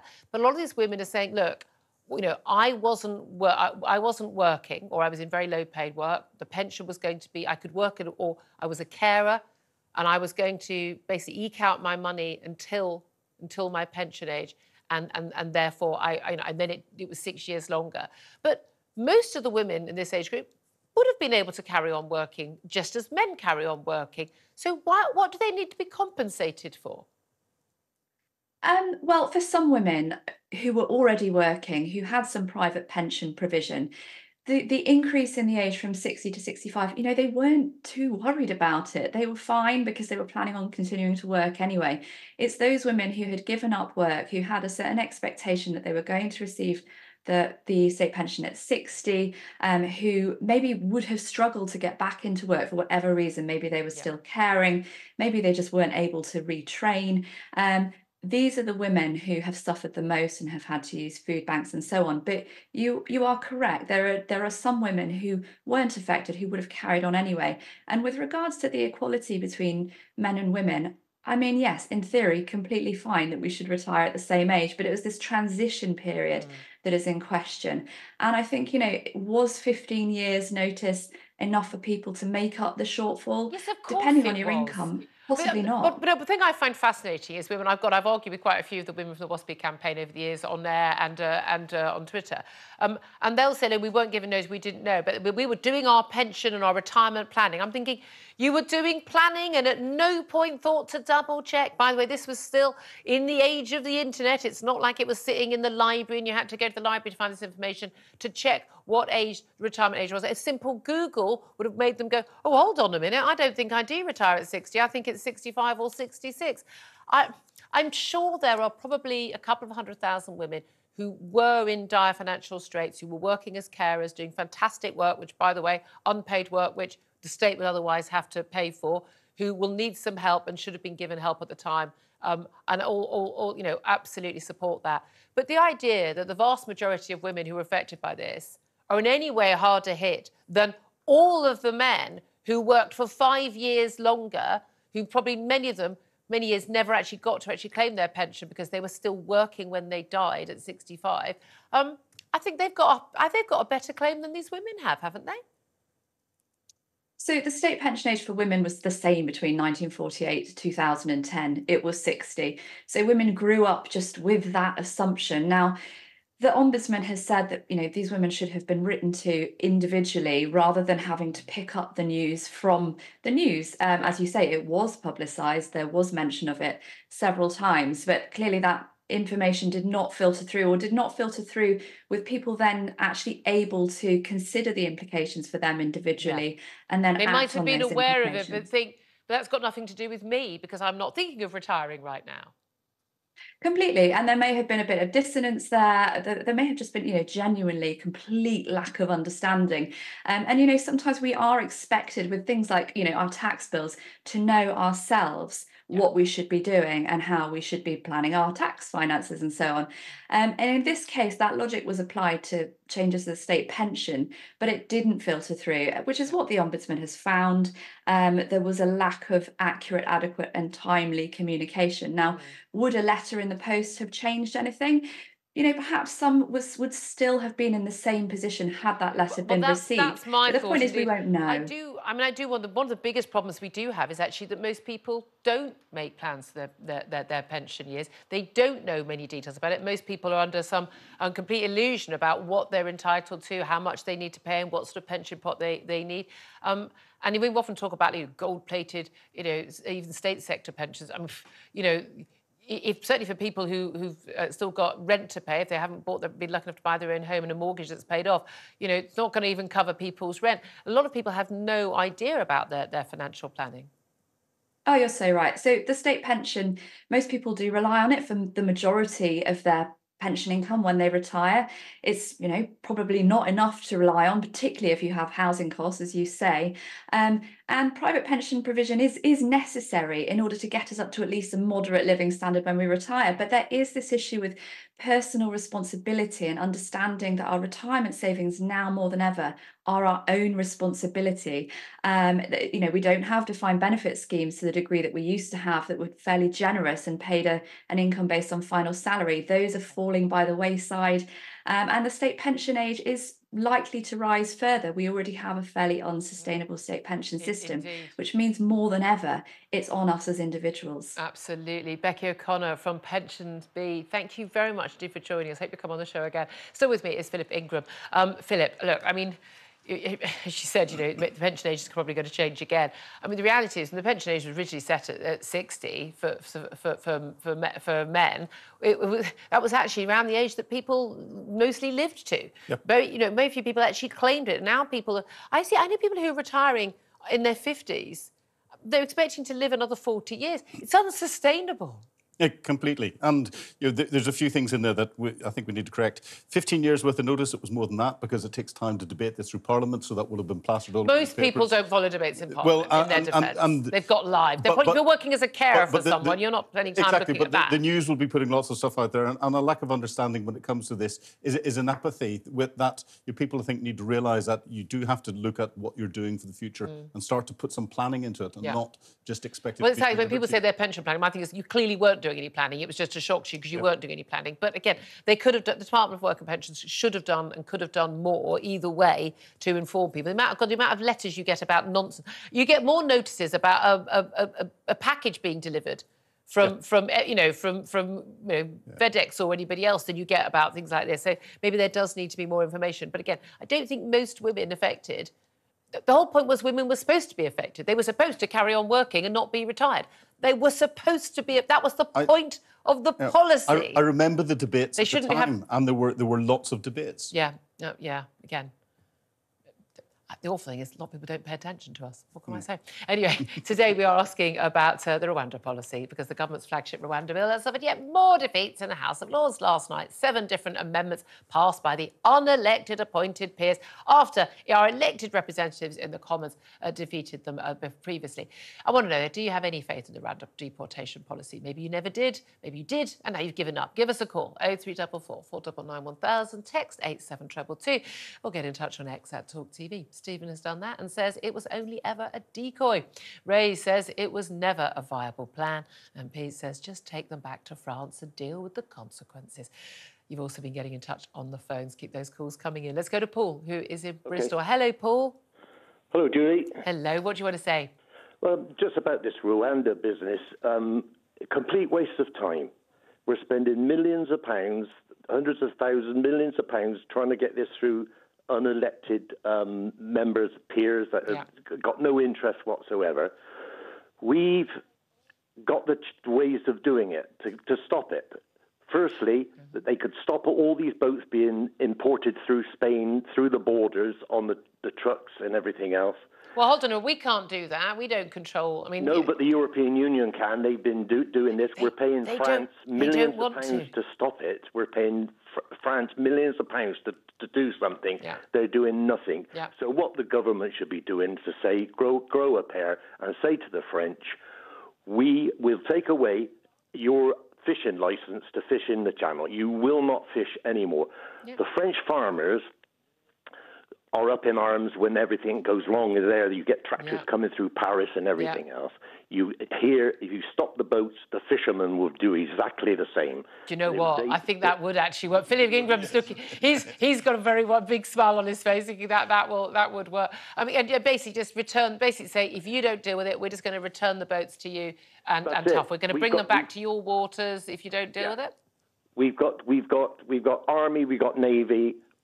Spend a bit of money buying bigger inflatable boats for us with high-speed motors, get out in the channel, turn them back and tow them back into the French waters. Paul, thank you very much for that very brief word from Philip Ingram. Will that work? No, it won't work, unfortunately, because it's illegal and the practical...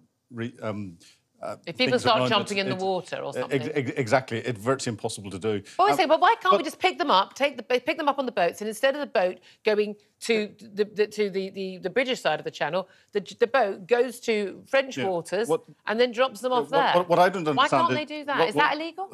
It would be very difficult practically to do without potentially causing injury. But what I don't understand is we keep hearing and wait a minute, we tell them they're in France. Well, exactly. Sorry, we tell them they're in Britain. We go, no, they won't notice that the boat just goes round a few times. But no, we're dropping you off in Britain. They get off on the beach and you go, ha, you're in Calais. Yeah. Well, people keep quoting the European Bill of Human Rights. France and Germany are deporting people immediately without all this fuss, without all the legal bit. The same Bill of Rights applies to them. We just need to get away from all of this debate. Absolutely. Coming up after the break, we're going to talk about something different. The BBC's Director General, Tim Davie, has accused campaigners of whipping up outrage over the BBC's coverage of transgender issues. Apparently, it's all in our minds. Is it? That's up next. I'm Julia Hartley-Brewer. You're on Talk TV.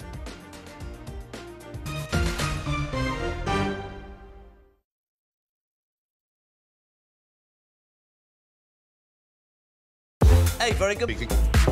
Now, you ain't going to ab and eve it, me old Chinas, but a new report is calling for a new definition of cockney. All right, Jeremy, me old China. All right, Rosie, oi, treacle. When J.K. Rowling says, let's just be honest, that's all she's saying, let's just be honest. When a man goes out and kills, we should talk about them as what they are, a biological man. Trans woman, it's not a woman. Trans woman is a man. Lee would have to go much further than his statement. I mean, he did say that he spoke clumsily and he understood the Prime Minister's position, but I think he'd need to say that he'd got it wrong. Then I had a phone call this morning from Plymouth City Council, a lovely woman called Anna. And yeah, I've just received an email just saying that, yeah, I'm going to be getting a badge. Quite right too. It's that time again to get the violins out. That's right. Prince Harry has lost his bid for UK security after moaning he'd been singled out. You might as well be discussing an invasion of Daleks for all I really get this. but I am now on social media, having been dragged off my £8 Nokia, reluctantly kicking and screaming. I'm a huge hit on Instagram, as you probably know. What are you doing? I was just about to do it. Ooh! It's carry on. What just happened? We're missing. There was a suggestion by some that maybe it would be nice to put a statue of the Queen on the fourth plinth. Mr. Khan apparently wasn't too keen on that. I'm sorry. I know it's coming and I can't stop laughing. So he suggested alternatives. There's a sweet potato. That's quite a small statue then. Wasn't there also a prostitute? A trans sex worker. You don't really need one of those in Trafalgar Square. You just got to walk up to Soho. It's only about 40 minutes. Why do you know this? Because I know everything. Was he just unlucky getting that question with an ice cream, or is it a sign of something more? Seemed like he was on a late-night show to attract a young demographic, and they put him in an ice cream store. I read the statement this morning from the family, and if any police officer reads that statement, if you don't cry for what you read from what the family is saying, it's heartbreaking, then you shouldn't be a police officer. The UK, I'd say, has lots of racism within it. I don't necessarily think it's a racist country, but it permeates our institutions. Yeah, but for her to say, come out and vote, and by the way, when I was 22 years old and I had an affair with a married man that I knew was married, the feminists failed me. I'm sorry. I think the feminists did fail her. It was another era. She was 22. We're supposed to have moved on from that. Don't hark back on something you did that was wrong. Talk TV. It's the only place where you get the truth.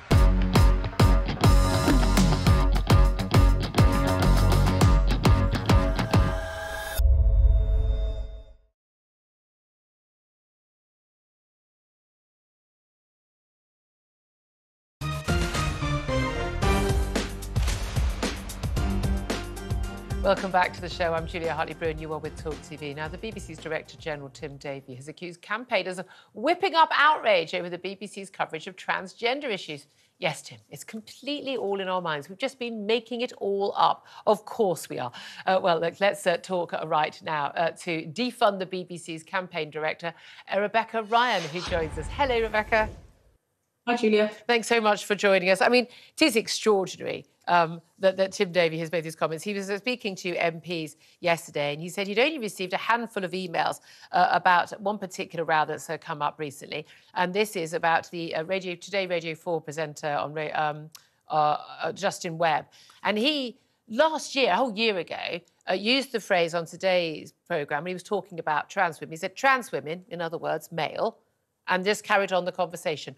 One person complained, and very quickly this was dealt with. And he was found to have effectively, taken aside on a controversial issue. We know that a lot of senior women at the BBC have gone, it's not controversial to state facts. Trans women are male. He didn't even say are men. He says are male. They said, well, maybe if he said biologically male, that would have been OK. That's what male means, biologically male.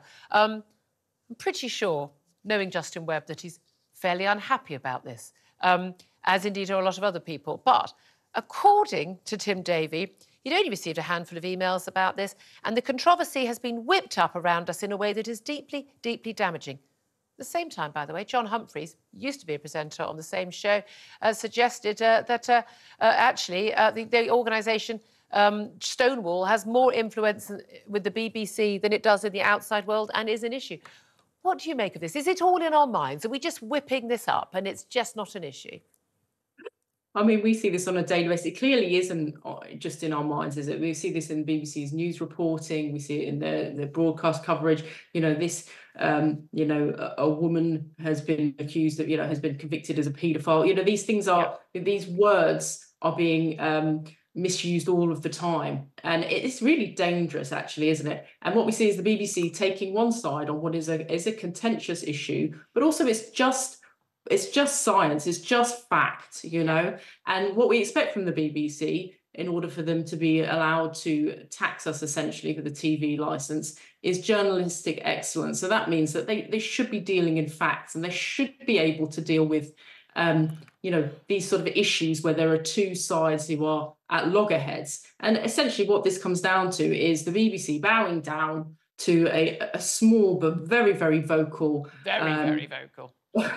campaign group, and throwing out, the views of half of the country are women, basically. It's not wrong, and it should not be offensive to people to say that, a trans woman is male. No, exactly. Or even a trans woman is a man, because that's what I have to say. I mean, I think we should stop using the phrase trans woman, actually. I mean, because lots of people actually think that not as a belief that person somehow becomes a woman by saying the magical words, I am a trans woman.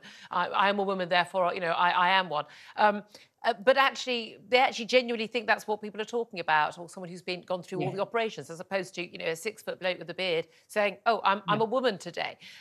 We should say trans-identifying men. That's what they are. They're men who identify as trans. It's completely accurate.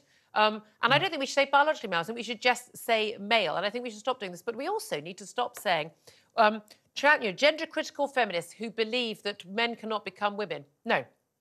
Who know that men cannot. We need to start using more factual language. We were all trying to be nice and kind for a long time and using people's preferred pronouns because we didn't want to upset anybody, quite rightly. Yeah.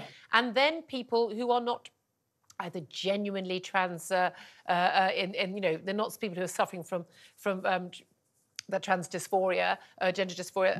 I've started exploiting it. We know, you know, all these men who are charged with or convicted of rape of women saying, oh, no, it turns out I'm a trans woman, I put a wig on and I really need to be in a women's jail and things like that. I mean, we need to stop playing along with the madness. And what I expect of the BBC, who I'm legally required to pay for because I want to watch live telly, is that they stick to the facts. And the facts are trans women are male. That's literally what it means. And for Justin Webb to have been basically wrapped on the knuckles is an extraordinary thing. I wish he would kind of stand up publicly and go, I won't put up with this. I didn't do anything wrong. But of course we know his job would disappear if he did that. And that's what happens to women who speak out as well.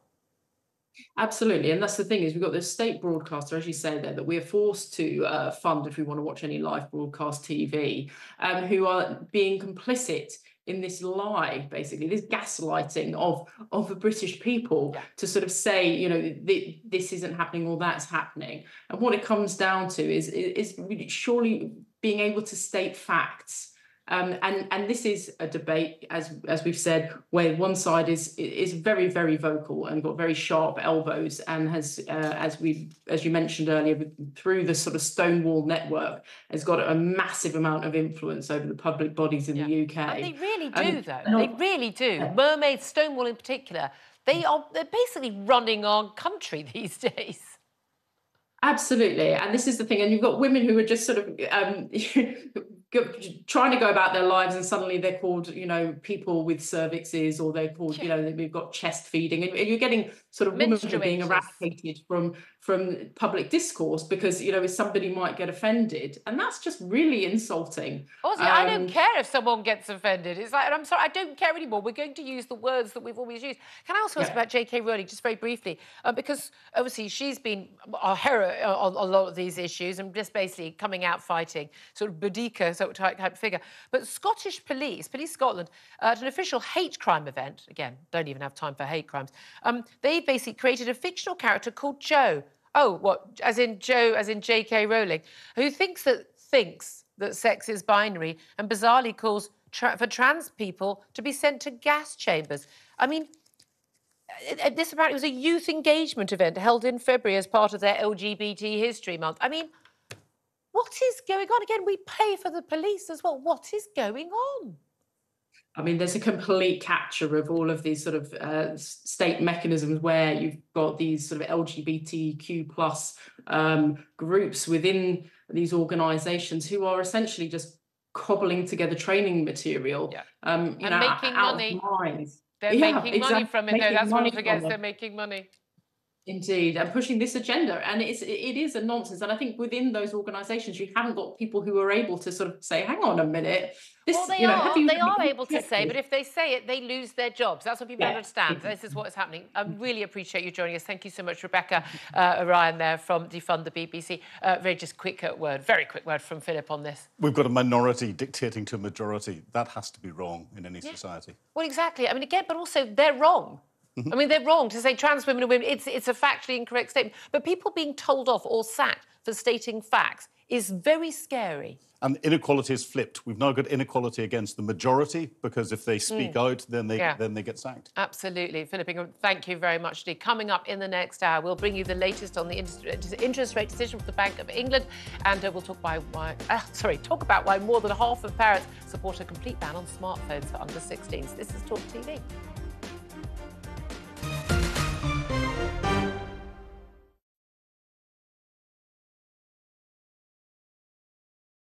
Hey, very good morning to you. Thanks for joining us. You're with Talk TV, on radio, online. And we're on your smart speaker.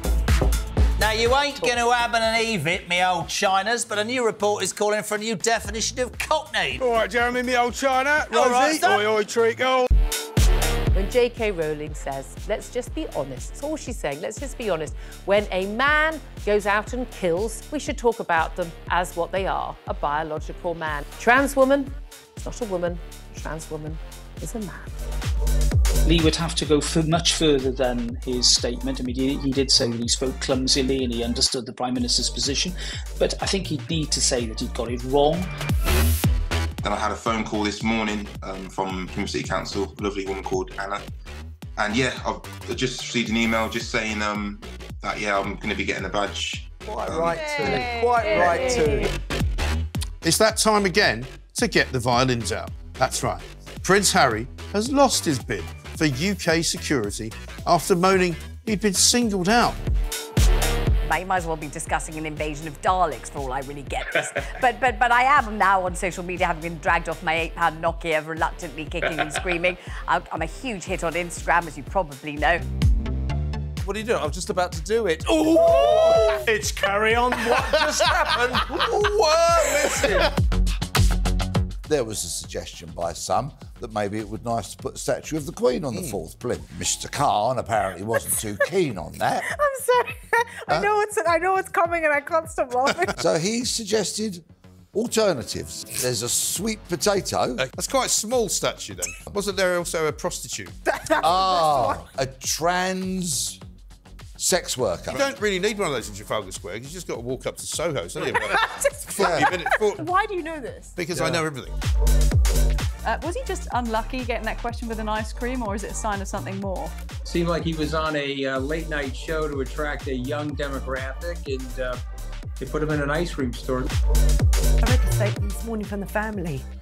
And if any police officer reads that statement, if you don't cry for what you read from what the family is saying, it's heartbreaking, then you shouldn't be a police officer.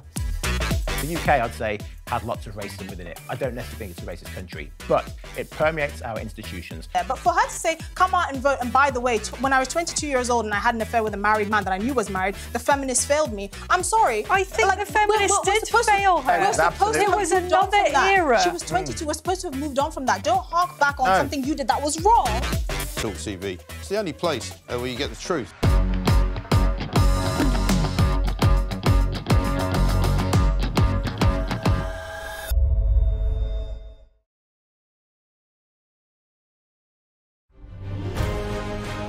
On TV, on radio, and on your smartphone. This is Talk TV.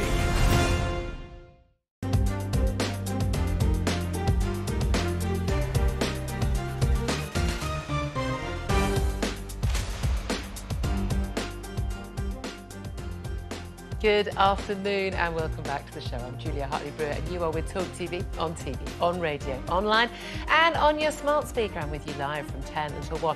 I say this often, but where have you been the last 2 hours? You've only got an hour left of the show, but coming up in this hour, more than half of parents support a complete ban on smartphones for under 16s. It's a new report by a charity that claims smartphones and screen use is ruining children's eyesight and mental health. Plus, a committee of MPs has claimed that new rules requiring people to show photo ID at polling stations will see up to 8 million people at risk of losing their right to vote at the next election. And the Bank of England is announcing their latest interest rate decision. And we have, someone's just saying in my ear, maintained. The interest rate level has stayed at 5.25%. This comes after inflation fell to a 2-year low of 3.4%. Rishi Sunak boldly claiming that 2024 will be the year the economy bounces back. First, though, let's get the latest news headlines with Emily Rose Adams. Thanks, Julia. Good afternoon. More than 500 migrants crossed the English Channel on Wednesday, the highest number so far this year. Home Office figures reveal that 10 boats were intercepted carrying 514 people. Over 4,000 migrants have made the journey so far this year, about 10% higher than the same period in 2023. Well, despite the Prime Minister's repeated pledges to stop the boats, the government has suffered even more defeats to the flagship Rwanda bill. The House of Lords passed 7 proposed changes yesterday and said there needs to be due regard for international and domestic law. It means MPs will now have to vote on the bill again, which will delay the whole process until after Easter. Times radio presenter James Hansen has told Talk Today most people have come to terms with the fact that flights won't be taking off. The public don't expect to see these flights taking off anytime soon, if ever. MPs aren't surprised. I think the government privately will admit they You know, if they get one flight off between now and the election, whenever that is, they'll be very happy. But you're right, you know, there's a huge backlog, and it does make you wonder why, from a bureaucratic point of view, can't we clear it? And in fairness to the government, on certain things, remember the Passport Office had massive issues a few years ago? If you renewed your passport, you couldn't get one for months. They've cleared that now. A new report out today has warned that the NHS needs a cash boost of £8.5 billion a year to tackle the service's current crisis. Health experts say Chancellor Jeremy Hunt's pledges in the spring budget will still leave the health service £32 billion short of cash. Former NHS doctor and broadcaster Dr Amar Khan has told Talk TV that we need to do much more than just throw money at the problems. I think, you know, what we need to be looking at is not just throwing money at the NHS, but how we can restructure it, how we can become more efficient, and also how we can engage other agencies like the food agencies and other organisations that have an impact on our health as we move forward. And I think the responsibility goes way beyond just the NHS for good health. To some breaking news now, and the Bank of England has just announced that it will hold interest rates at 5.25%. Despite yesterday's lower-than-expected inflation figures, the bank's advisors continue to remain cautious about indicating when future cuts might take place. Meanwhile, official figures show that government borrowing was higher than expected in February. A highly anticipated report on the impact of raising the retirement age for women born in the 1950s has recommended providing them with compensation. Campaigners said millions of women had suffered financially as they were not given sufficient warning to prepare for the changes. The report also says that the Department for Work and Pensions should acknowledge its failings and apologise. And a new survey claims that the majority of parents believe the government should ban smartphones for under 16s. 83% of mums and dads felt that they were harmful to children and young people, according to a survey by the charity Parentkind. It warns that society has sleptwalked into a position where children are addicted to devices. That's all the latest. Now time for a look with today's weather with Isabel Ann.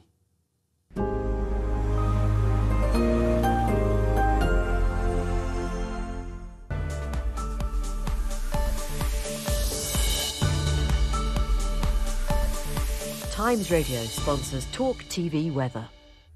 Well, the weather is set to turn colder tomorrow. Not great news. Quite a chilly weekend coming up. It's behind this cold front here that's gradually bringing some increasingly wet and rather windy weather southeastwards across the British Isles. Ahead of it, it's still in the mild air, though, and there will be some sunshine to end the day across the south, with temperatures up into the mid to high teens. But it's not particularly pleasant under the wind and rain across Northern Ireland, southern Scotland, northern England, and that wet weather will continue to sink steadily southwards this evening. Behind it, blustery with showers. And we'll find that increasingly chilly air coming in across the northern half of the country through tonight. Maybe a touch of frost, but definitely some fairly hefty and possibly wintry showers there.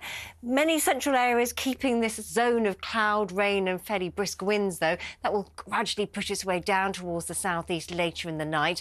It does mean that if you're out first thing tomorrow, there will be some pretty persistent rain for a time, particularly stretching from the southwest up into the South Midlands, then the home counties and East Anglia. That rain then gradually pushing away through the afternoon. And then for the rest of us, it's a bright and breezy end to the week with sunshine and showers, but definitely turning chillier.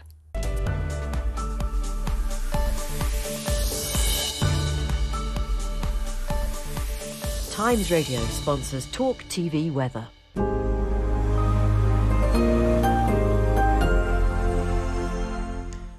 Good afternoon. Welcome back to the show. I'm Julia Hartley-Brewer and you are with Talk TV. Philip Ingram is still with me in the studio. We're going to be talking about interest rates with an economist in just a couple of moments.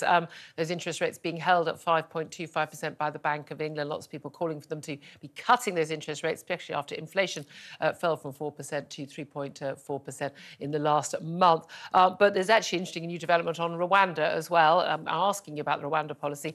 This as... it was just deep sighs, really. It's emerged in the last half hour that 500 migrants made their way across the channel on Wednesday. It's the highest number so far this year, not the highest in a day. That's been over 1,000. Philip Ingram, I mean, we're talking about a policy that is going to see, at best, a few hundred people being sent to Rwanda, at best. And 500 in 500 arrived, yeah, just yesterday. Yeah, it's extraordinary, isn't it? It is extraordinary. You know, how we're going to solve this is it's not just government policy. There's No, bigger, it's got to be more than that. Yeah. Well, we've been asking about this. I mean, we're going to be talking about this for decades. This is going to still be the biggest issue. It's the biggest economic issue, actually. It really, really is. It's big demographics. It's everything. Housing, it's schools. This hits on everything. But my question is about the government's flagship Rwanda bill. It suffered yet another set of defeats in the House of Lords last night. I want to know, do you have any faith in the Rwanda deportation policy? Maybe you never did. Maybe you did, and now you've lost faith. Maybe you still have faith. It's the game changer. Is it about principle rather than the practice now of MPs getting to have their say? Are elected representatives having their say over unelected peers, unelected judges? Do give us a call, 0344 499 1000. You've got just less than an hour to get those calls in. Text on 87222 or get in touch on X at Talk TV. Calls are charged at the national rate. Text costs £1, standard network rate message. Right now, let's go back to that interest rate decision. In the last couple of moments, Bank of England has announced that it is holding interest rates at 5.25%. This, as Rishi Sunak last night boldly claimed to MPs that 2024 will be the year the economy bounces back. Well, joining me right now is independent economist Julian Jessup. Good afternoon to you. Good afternoon. Thank you very much indeed. Well, look, after that good news on the inflation front, heading back towards that 2% rate of inflation that the Bank of England is actually, that's their job to get to. We are in better territory when it comes to inflation at 3.4%. There was a little scintilla of hope that that might have meant that the meeting of the Monetary Policy Committee of the Bank of England yesterday, they make the decision on the Wednesday, announce it on Thursdays at midday every time, that they might possibly consider an interest rate cut. Do you think they should have? Well, first of all, yes, I would have cut rates today. Indeed, I probably would have cut rates several months ago. The key point is that monetary policy is supposed to be forward-looking. So although inflation is above the 2% target now, looking ahead, it will drop below 2% in April because of what we already know is going to happen to domestic energy bills, and probably remain below 2% over the rest of the year. So there's no really good reason to keep interest rates as high as they are now. That said, it wasn't a huge surprise that the bank didn't move today. Indeed, at the last meeting, there were still 2 members who voted for an increase in rates. But sorry, are you kidding me? Because we always find out afterwards, don't we, that how people voted. Well, we now know that those 2 members actually voted to leave rates on hold today. So there has been a shift in the balance of opinion on the Monetary Policy Committee. We had 8 votes for no change today. Only 1 for a cut, but I think that will change over the next few months. Yeah, but this is the thing. A lot of people are saying that actually they were too late bringing in the interest rate rises and then they went too high and now they're too slow bringing in those cuts. But I never really understood what the need was for the interest rate rises anyway, because that's if there is this sort of spiral in the economy and, you know, wage growth and inflationary costs that can actually be tempered by interest rates here. Whereas actually they were all external. These were about energy prices hitting us from abroad, from a war that we didn't declare and have yet to been able to end with our support for Ukraine and other issues. We're not in control of that. So what was the purpose of raising interest rates in the first place anyway? Well, my interpretation is a little bit different. Obviously, the prices that rose the most over the last few years were energy and food. You can point to external factors there. But the bigger picture is that the Bank of England had left interest rates at very low levels for a long period of time, and also printed an enormous amount of money and pumped it into the economy during the COVID crisis. And that, I think, was the underlying cause of inflation.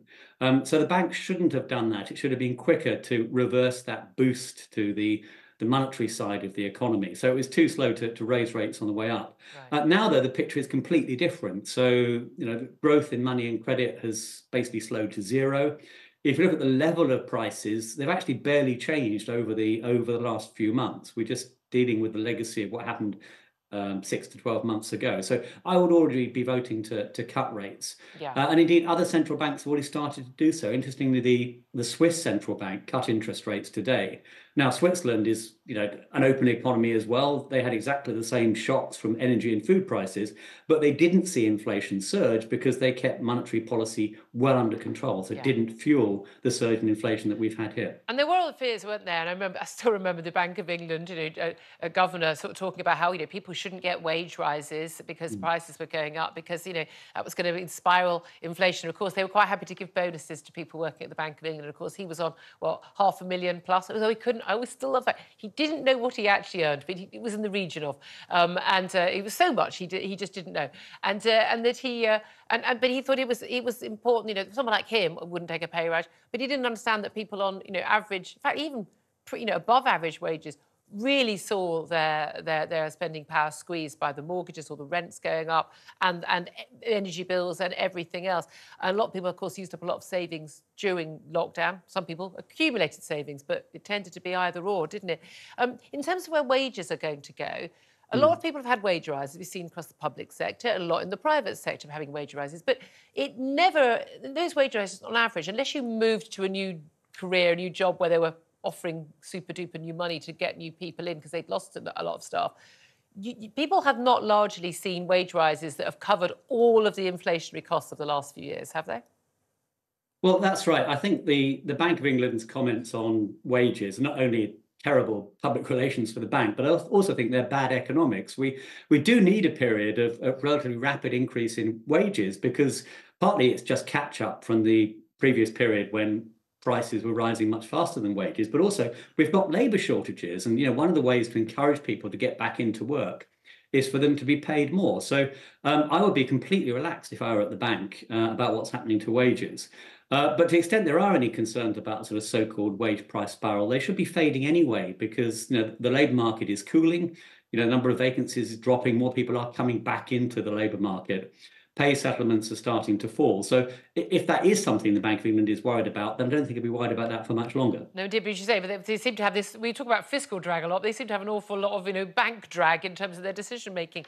What did you make of Rishi Sunak saying that, the economy was going to bounce back? This was the year on the right track. I mean, I'm feeling quite sort of happy about life today. It's quite sunny, and, walking along in the sunshine, the blue sky, does try to perk your spirits up a bit, but is there any evidence the economy does feel that way? Yes, actually. As you know, the economy slipped into the dreaded technical recession in the second half of last year. So there were 2 quarters where the economy actually shrank in a row. But we've had plenty of survey indicators suggesting that the economy returned to growth in the first quarter of this year, including an important private sector business survey that came out this morning. And over the rest of the year, we should see more benefits coming through from lower inflation, lower interest rates. I think the Bank of England could still start to cut rates as early as May. And there are other positive things going on in the background as well. So, big increases in the national living wage and state pension in some forms of working age benefits. So I think this year will be a year of much better growth, but still well below where we should be. Yeah. I mean, much better growth at the moment might mean 1%, but that's still pretty feeble compared to what we've had in the past. We still need to get people's confidence. You need business confidence to invest and employ people. But again, it shouldn't be a misplaced confidence. It's got to be based on the reality and the confidence of consumers. But we are starting to see that. There are surveys of both consumer and business confidence that are turning up. Yeah. But they are very heavily based on this assumption of big falls in inflation and in interest rates. So there's still a lot of focus on the Bank of England being willing to deliver the cuts in interest rates that people are hoping for. But also that we don't have another shock, an external shock like we've had. I mean, goodness knows how uncertain our times are. Can I also ask you about council tax? Because then everyone's been getting their council tax bills. Oh, what a surprise, they've all gone up. We've seen a number of councils, Birmingham, among the councils that have gone bankrupt, where they're seeing, is it a 21% increase in their council tax for fewer services, although, of course, they can still pay to do all that woke nonsense diversity stuff, but there we are. But the average annual council tax bill, it's been announced today, will rise by £106 this year. Basically, the max is 5%. Everyone's putting it up by 5% for the average Band D property. So the average bill is going to be, wait for it, £2,171 pounds, with all of the 153 upper tier councils applying for some or all of the social care precept 2%, so an extra 2% to spend on social care. That's a heck of a lot of money for a lot of people. I mean, that is a huge sum. OK, people tend to pay it by direct debit, but that is a big sum of money to come out of people's take-home pay, isn't it?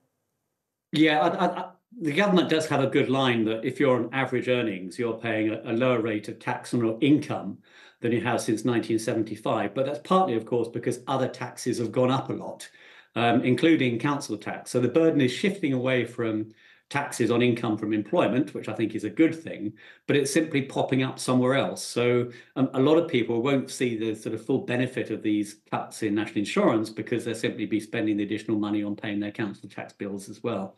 And council tax is a particularly bad tax. It's what economists call a regressive tax. It has a disproportionate impact on the budgets of people on lower incomes. I think there's a strong case for reforming council tax, perhaps linking it more closely to what property values actually are. Now, you know as well as I do. Of course there's a strong case for reforming council tax. It's absolutely absurd. I mean, I know to the flat I have and my neighbour's flat, we pay the same council tax and our properties are vastly different sizes. And, of course, a lot of people say that. However, you know as well as I do, the government that decides to do this will face the wrath of all of the voters who do badly out of that change, because the only point of doing that change will be to have people pay more. There's never going to be a change that's going, we're going to make sure fewer people pay so much tax. It's going to be people paying more. And there'll be a few people who win, vastly more who lose, and they're going to be unhappy. And what they're going to do? They're going to blame the government that does this. It's one of the reasons why this, like pension reform and everything else, gets kicked into the long grass.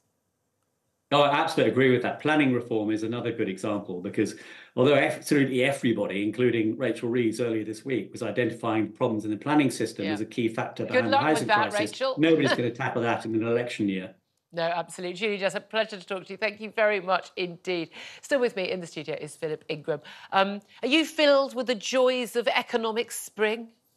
Not really. I got that from your body language. Yeah, and you know, I've been following what the Bank of England have been doing for years now, looking at their planning and everything else. And they seem to be, and comparing it to a lot of the commentary that we're getting in and the commentary that's coming from the continent, they seem to be holding back a lot. Don't seem to be planning as much into the future, and they seem to be being very. They're responding to events rather than looking ahead. Reactive, not proactive. And we know they're rubbish at forecasting. Everyone's rubbish at economic forecasting. I don't know why people bother doing it anymore, frankly. Yeah. But they seem to be reactive rather than proactive, and then they tend to go overboard, don't they? But things in terms of sort of consumer confidence and you know, I mean, and business confidence, people need to be sure they're going to keep their job, that they can afford their rent, stay where they live. They need to, you know, to get people out shopping, to get people. And I've never been that happy about the fact that so much of our economy rests on people going out and madly buying stuff they don't need. No. I'm not sure that is the healthiest way for us to run an economy, but we're not going to kickstart everything unless there is some sort of level of confidence. So people will go, yeah, I've got enough money, I can afford to go out and spend some money on hospitality, huge job market, or I can spend money in the shops. And there needs to be, you know, it all comes down to business confidence. We need to get that business confidence into the small businesses so that they can afford to employ more people. Yeah. And they're the people. They are literally the people who employ everyone in this country. Pay the taxes then,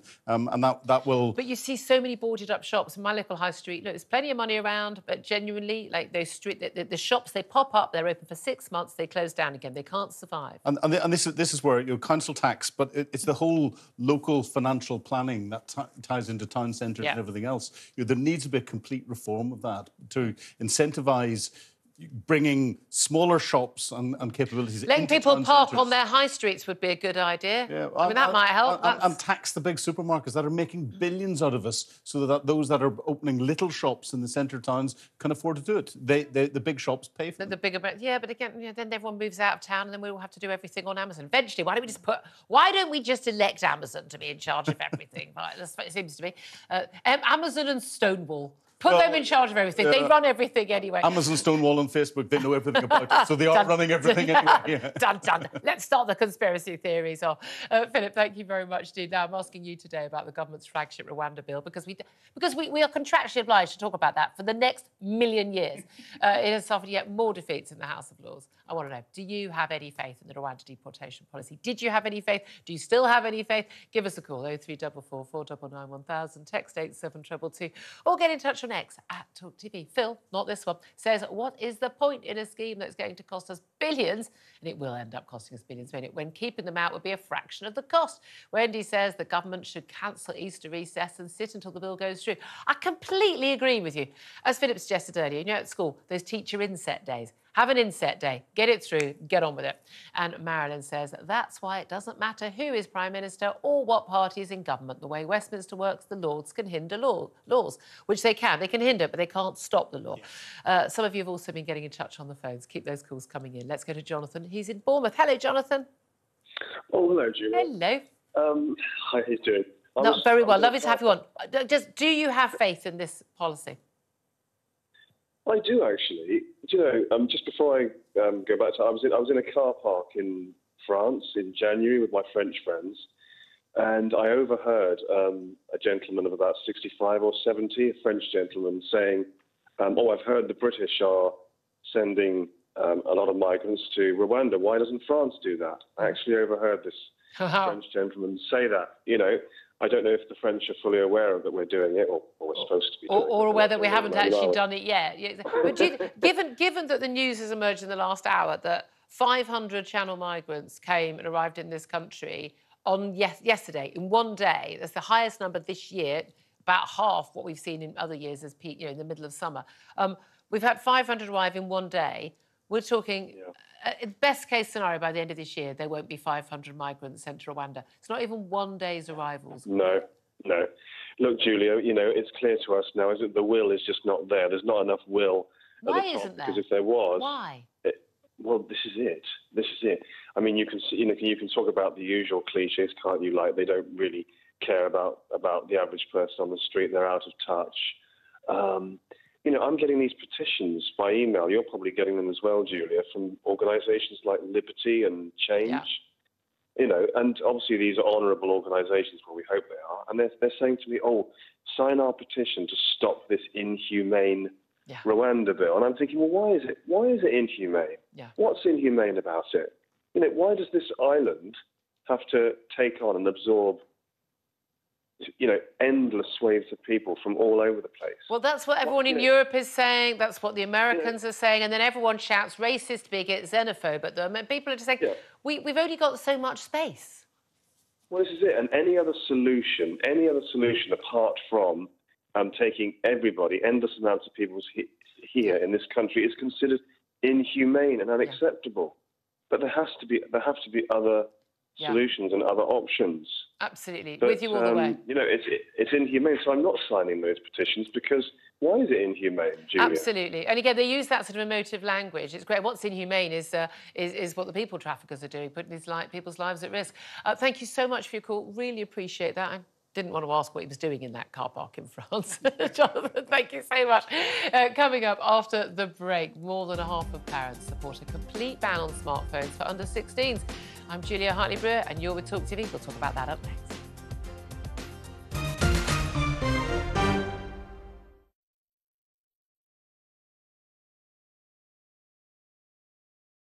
Hey, very good morning to you. Thanks for joining us. You're with Talk TV, on radio, online. And we're on your smart speaker. Now, you ain't going to have an Eve it, me old Chinas, but a new report is calling for a new definition of cockney. All right, Jeremy, me old China. All Rosie, right, oi, treacle. When J.K. Rowling says, let's just be honest, that's all she's saying, let's just be honest. When a man goes out and kills, we should talk about them as what they are, a biological man. Trans woman, it's not a woman. Trans woman is a man. Lee would have to go much further than his statement. I mean, he did say that he spoke clumsily and he understood the Prime Minister's position, but I think he'd need to say that he'd got it wrong. Then I had a phone call this morning from Plymouth City Council, a lovely woman called Anna. And I've just received an email just saying that, I'm going to be getting a badge. Quite right too. It's that time again to get the violins out. That's right. Prince Harry has lost his bid for UK security after moaning he'd been singled out. You might as well be discussing an invasion of Daleks for all I really get this. but I am now on social media, having been dragged off my £8 Nokia, reluctantly kicking and screaming. I'm a huge hit on Instagram, as you probably know. What are you doing? I was just about to do it. Ooh! It's carry on. What just happened? We're missing. There was a suggestion by some that maybe it would be nice to put a statue of the Queen on the fourth blimp. Mr. Khan apparently wasn't too keen on that. I'm sorry. I know it's coming and I can't stop laughing. So he suggested Alternatives. There's a sweet potato. That's quite a small statue, then. Wasn't there also a prostitute? A trans sex worker. You don't really need one of those in Trafalgar Square. You just got to walk up to Soho. It's only about 40 minutes. Why do you know this? Because I know everything.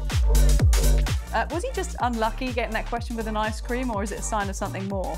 Seemed like he was on a late-night show to attract a young demographic, and they put him in an ice cream store. I read the statement this morning from the family, and if any police officer reads that statement, if you don't cry for what you read from what the family is saying, it's heartbreaking, then you shouldn't be a police officer. The UK, I'd say, has lots of racism within it. I don't necessarily think it's a racist country, but it permeates our institutions. Yeah, but for her to say, come out and vote, and by the way, when I was 22 years old and I had an affair with a married man that I knew was married, the feminists failed me. I'm sorry. I think the feminists did fail her. It was another era. She was 22. We're supposed to have moved on from that. Don't hark back on something you did that was wrong. Talk TV. It's the only place where you get the truth.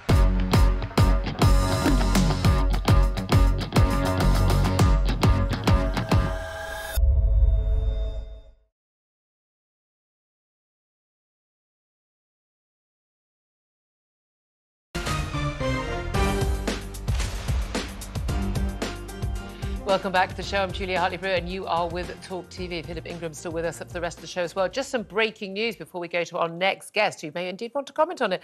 The Conservative Party candidate for the Greater Manchester mayoral election, of course, being held on the 2nd of May, along with London mayoral election and other major cities' elections, has defected to the Reform UK Party. Dan Barker was selected as the candidate back last December, but the Reform Party has confirmed that Barker will now stand as their candidate at the mayoral elections. Not quite sure what the Conservatives are going to do to find another candidate there, but just a quick reaction from Philip Ingram to that news. We've had Lee Anderson defecting. We've been told in the last couple of days that actually some talk that Rishi Sunak is going to be allowing some of the Tories who've had the whip suspended for various accusations of wrongdoing, basically get it back to not encourage them to also follow suit after Lee Anderson left as well, but losing your Conservative candidate to the Reform UK Party just, a matter of weeks before that mayoral election, that is quite a coup for Reform UK. A huge coup for Reform UK, and they're pulling this out of the bag at every time. I think whenever they first came around, people were laughing at them too much. They are getting very serious, and they're now only 4 points behind the Conservatives in the latest poll, I understand. Yes, the odd polls that they come, when the Tories are really down. They certainly are creeping up. But clearly, it's clearly posing a threat. They're a stalking horse that I think both main political parties need to be wary of. Well, indeed. Well, I'm going to bring this up with our next guest, who joins us in just a moment now. More than half of parents say they support a complete ban on smartphones for under 16s. A new report by a charity claims that smartphones and screen use is ruining children's eyesight and their mental health. Joining me right now is Conservative MP and co-chair of the New Conservatives, Miriam Cates. Good afternoon to you, Miriam. Good afternoon, Julia. And now I can't hear you. Are you on your mute button, or we have problems? Miriam, can you hear me? Oh, we've not done this again. Like we had this earlier in the week where Miriam, would you be a sweetheart, carry on speaking so I could just see? Everyone can hear it apart from me in the studio. This happened the other day. And certainly, I've just done all the technical checks with your team. Okay, I'm going to talk to Philip while we try and make sure we can actually hear you, because I find interviews work better that way. They do. They do. It helps if you I do yap a lot, but it'd be nice. Definitely want to hear what Miriam has to say, particularly also about this mayoral candidate. Now, while I was reading that out about the mobile phones, you were nodding your head then. I don't think children should be allowed smartphones in any way, shape or form, because you can't control what they're getting access to. They can be, and they are being manipulated, the apps that the children particularly like to get to, and we know that those apps are having effects on children's mental health and their behaviours and everything else. Yeah. When we grew up, there were no mobile phones. It didn't. Although I think often it's the parents. I know, I hate it when I sit on the train on the way home and I see a parent, often with quite young children, the parents on their phone, the kids on their iPad.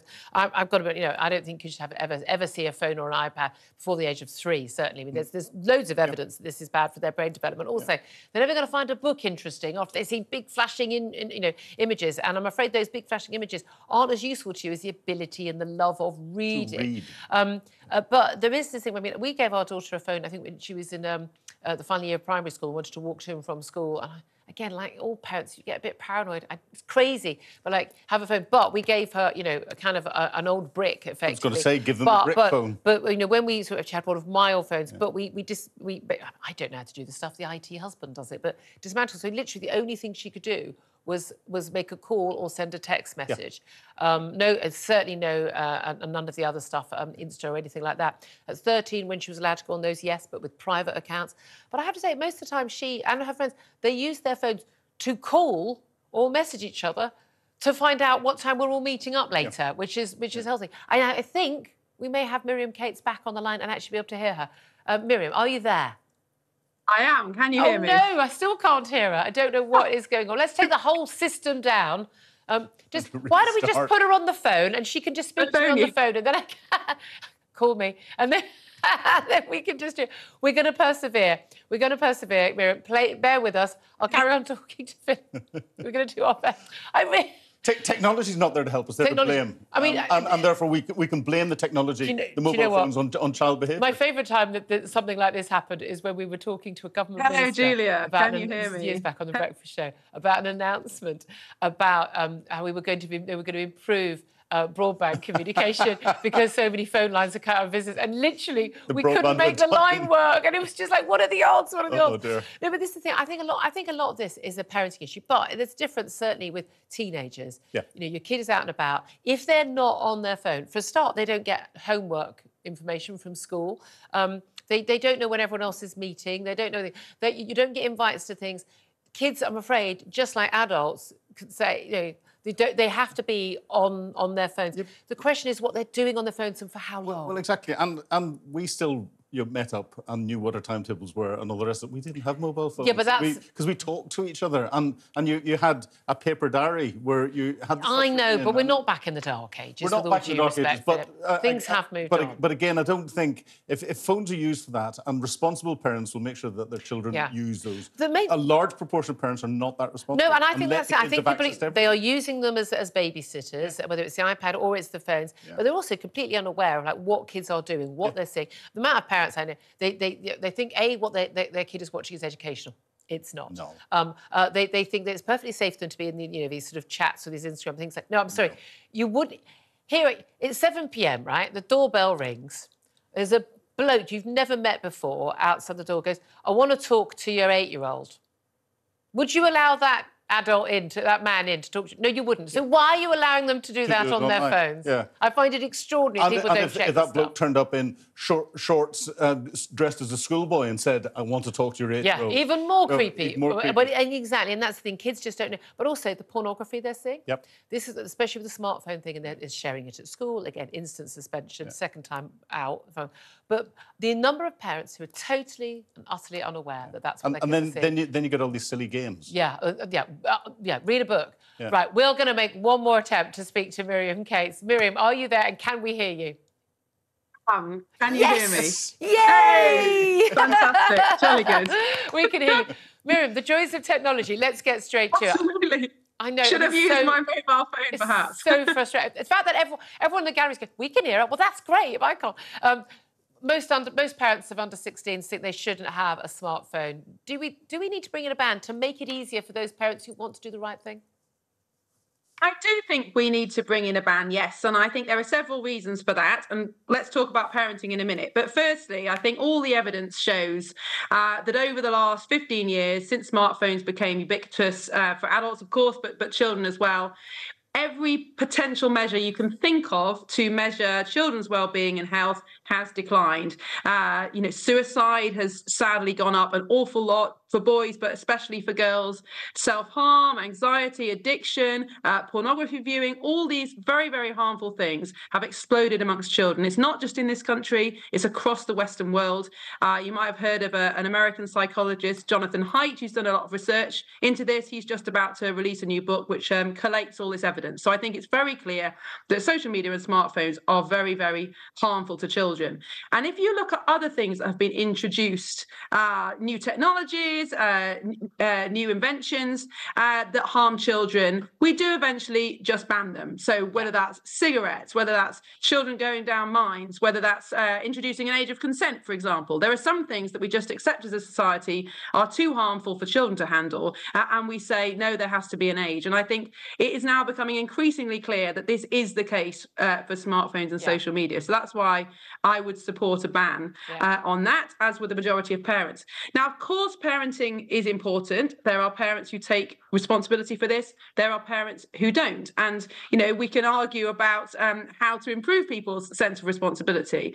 But ultimately, I think the evidence shows that smartphones are so addictive that even parents with the very, very best intentions can't actually look at everything their children is looking at. They can't protect them from other children, what they're looking at. And so I do think there's a strong argument for a regulatory answer to this. Yeah, and again, if all the other kids in the class don't have this phone, then there's less pressure on you to have one. And that's a lot of parents go, well, I'm not really happy about it, but, you know, I'll give it to you. But then there are also the parents who go, oh, you too have my phone. I looked at the advice on that. I spoke to so many experts on my shows variously before I had my daughter, and I knew that was something that was bad. But what's interesting also, all the big tech bosses in California who own, you know, the Facebooks and the Instagrams and make them, none of them let their kids anywhere near any of this stuff.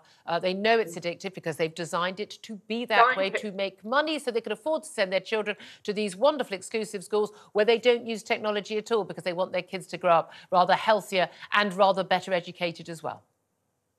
Exactly. The people in the know that these things aren't safe for children. And, you know, I don't think we should beat ourselves up too much as a society about this. This is such a new problem. This wasn't even a thing before 2010.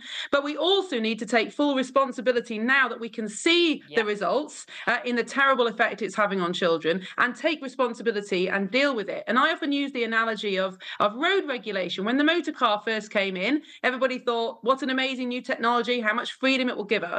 But then once enough people got motor cars, lots of people started getting killed in road accidents, and it became very clear that this wasn't acceptable. And so we started to introduce regulations, speed limits, which side of the road you should drive on, penalties for people who don't drive safely. And I think it's very similar to that with mobile phones. Yes, they are an amazing invention that can bring an awful lot of good, but they're not safe for children.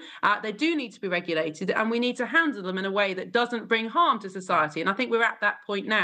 But it's been really interesting over the last 6 weeks or so to see, both here and in America actually, a real movement building of parents who've just had enough, who just don't want this anymore, who see the damage it's been doing to their kids, but know that they on their own can't effect a change. And that's why we need government to be involved. Yeah, exactly, helping parents do the right thing. I've often thought with the mobile phone thing, or with games, you know, that especially boys, I think, particularly playing those games. I've had a few parents over the years say to me, what can I do? You know, my son's on his Game Boy or whatever for 12 hours a day. I'm like, sorry, I mean, does it not have a plug on it? I mean, pull it out, cut the plug off, ta-da, problem solved. I mean, this is parenting 101, right? But the key thing is, for me, is it's not even what they're doing. I think there's a lot of what they're doing on their phones. A lot of what a lot of us do on our phones is, you know, I spend far too much time on Twitter. I don't play games on my phone, so that is one thing.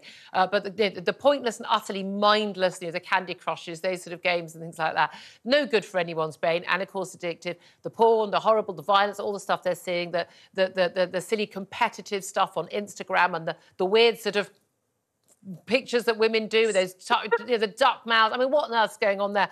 But the other thing for me is what children are not doing when they're on their phones. Exactly. And I've seen groups of teenagers where they're literally all standing around looking at their phones. They're not talking to each other. In years gone by with my daughter's sleepovers, I literally, like, you know, I confiscate all the phones straight away, because there's always a couple of girls who just want to do everything on. No, phones, here we go. Phones are all over here. All sealed up. Thank you very much. Now have fun. But it's the fact that they're not playing sport. They're not talking to someone face to face. They're not dancing. They're not just having a laugh. They're, you know, playing pranks, whatever we used to do.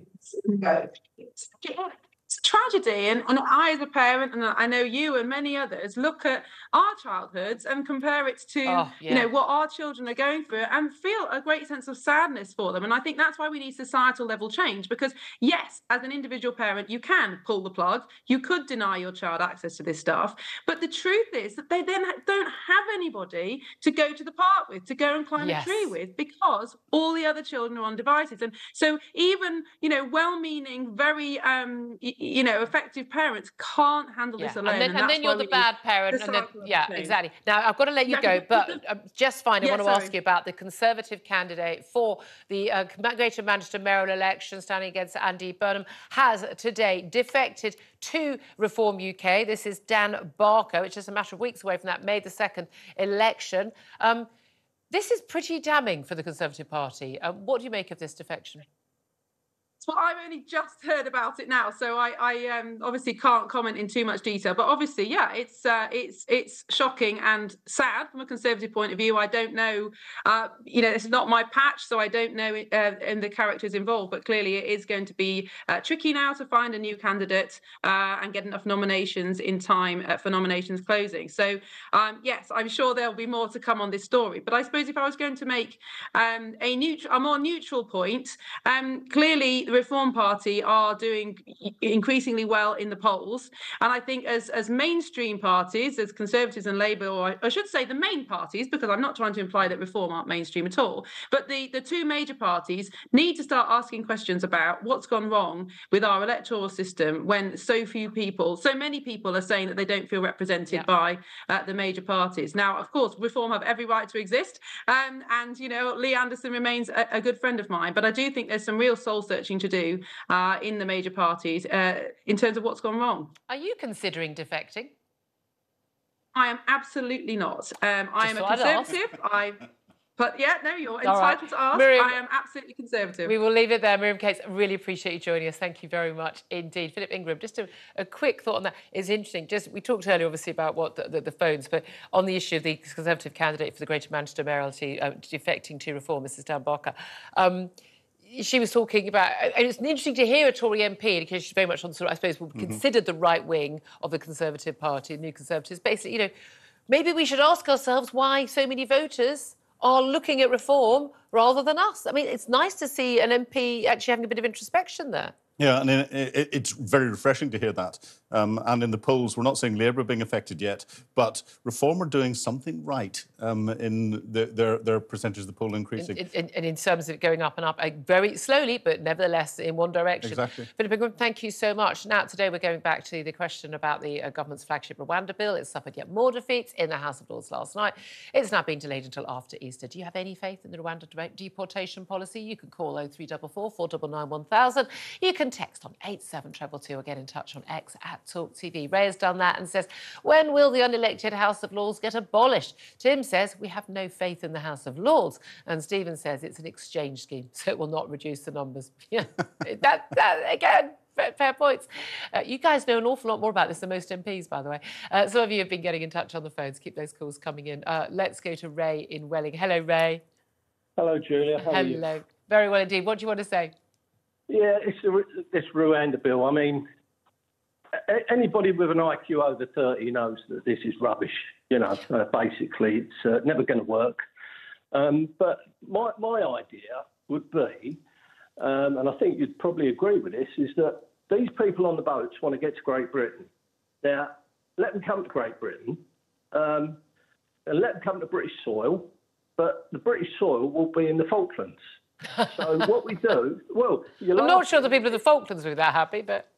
Well, I know, but the thing is that there's very barren places on the Falklands, as we know, because, like, a lot of people spill blood out there. It's a harder life, yes. Yeah, and the thing is we can put up Nightingale clinics in matter of weeks. If Sunak came out tomorrow and said, I'm sending loads of builders out there with all the proper stuff, we're going to build some holding ports there. That's where you're going to be held. I mean, you probably wouldn't have to do that. I'm sure there are plenty of uninhabited islands, you know, dotted around the British Isles. So you're thinking if they never actually set foot on mainland British soil, they can't live like that. Then that might be a deterrence, yeah. Well, I think if you thought actually Sunak's doing something. He's actually sending the builders out there. He's actually sending all the material out there. And the thing is that it's still British soil, so that all these... It was still, all the human rights lawyers wouldn't have an argument, would they? They can't say it's unsafe. I'm quite enjoying that idea. Ray, thank you so much. Appreciate that. Coming up after the break, we're going to talk about new rules requiring people to show photo ID at the polling station. We'll see up to 8 million at risk of losing their right to vote at the next general election. But will they? We'll discuss that. I'm Julia Hartley-Brewer, and you're with Talk TV.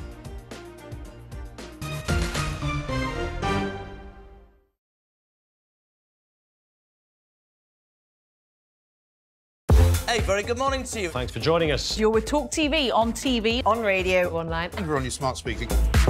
Now, you ain't going to ab and eve it, me old Chinas, but a new report is calling for a new definition of cockney. All right, Jeremy, me old China. All Rosie, right, oi, oi, treacle. When J.K. Rowling says, let's just be honest, that's all she's saying, let's just be honest. When a man goes out and kills, we should talk about them as what they are, a biological man. Trans woman, it's not a woman, trans woman is a man. Lee would have to go much further than his statement. I mean, he did say that he spoke clumsily and he understood the Prime Minister's position, but I think he'd need to say that he'd got it wrong. Then I had a phone call this morning from City Council, a lovely woman called Anna. And yeah, I've just received an email just saying that, yeah, I'm going to be getting a badge. Quite right too. Quite right too. It's that time again to get the violins out. That's right. Prince Harry has lost his bid for UK security after moaning he'd been singled out. You might as well be discussing an invasion of Daleks for all I really get this. but I am now on social media, having been dragged off my £8 Nokia, reluctantly kicking and screaming. I'm a huge hit on Instagram, as you probably know. What are you doing? I was just about to do it. Ooh! It's carry on. What just happened? We're missing. There was a suggestion by some that maybe it would be nice to put a statue of the Queen on the fourth blimp. Mr. Khan apparently wasn't too keen on that. I'm sorry. I know it's coming and I can't stop laughing. So he suggested alternatives. There's a sweet potato. That's quite a small statue then. Wasn't there also a prostitute? A trans sex worker. You don't really need one of those in Trafalgar Square. You just got to walk up to Soho. It's only about 40 minutes. Why do you know this? Because I know everything. Was he just unlucky getting that question with an ice cream, or is it a sign of something more? Seemed like he was on a late-night show to attract a young demographic, and they put him in an ice cream store. I read the statement this morning from the family. And if any police officer reads that statement, if you don't cry for what you read from what the family is saying, it's heartbreaking, then you shouldn't be a police officer. The UK, I'd say, has lots of racism within it. I don't necessarily think it's a racist country, but it permeates our institutions. Yeah, but for her to say, come out and vote, and by the way, when I was 22 years old and I had an affair with a married man that I knew was married, the feminists failed me. I'm sorry. I think the feminists did fail her. It was another era. She was 22. We're supposed to have moved on from that. Don't hark back on something you did that was wrong. Talk TV. It's the only place where you get the truth.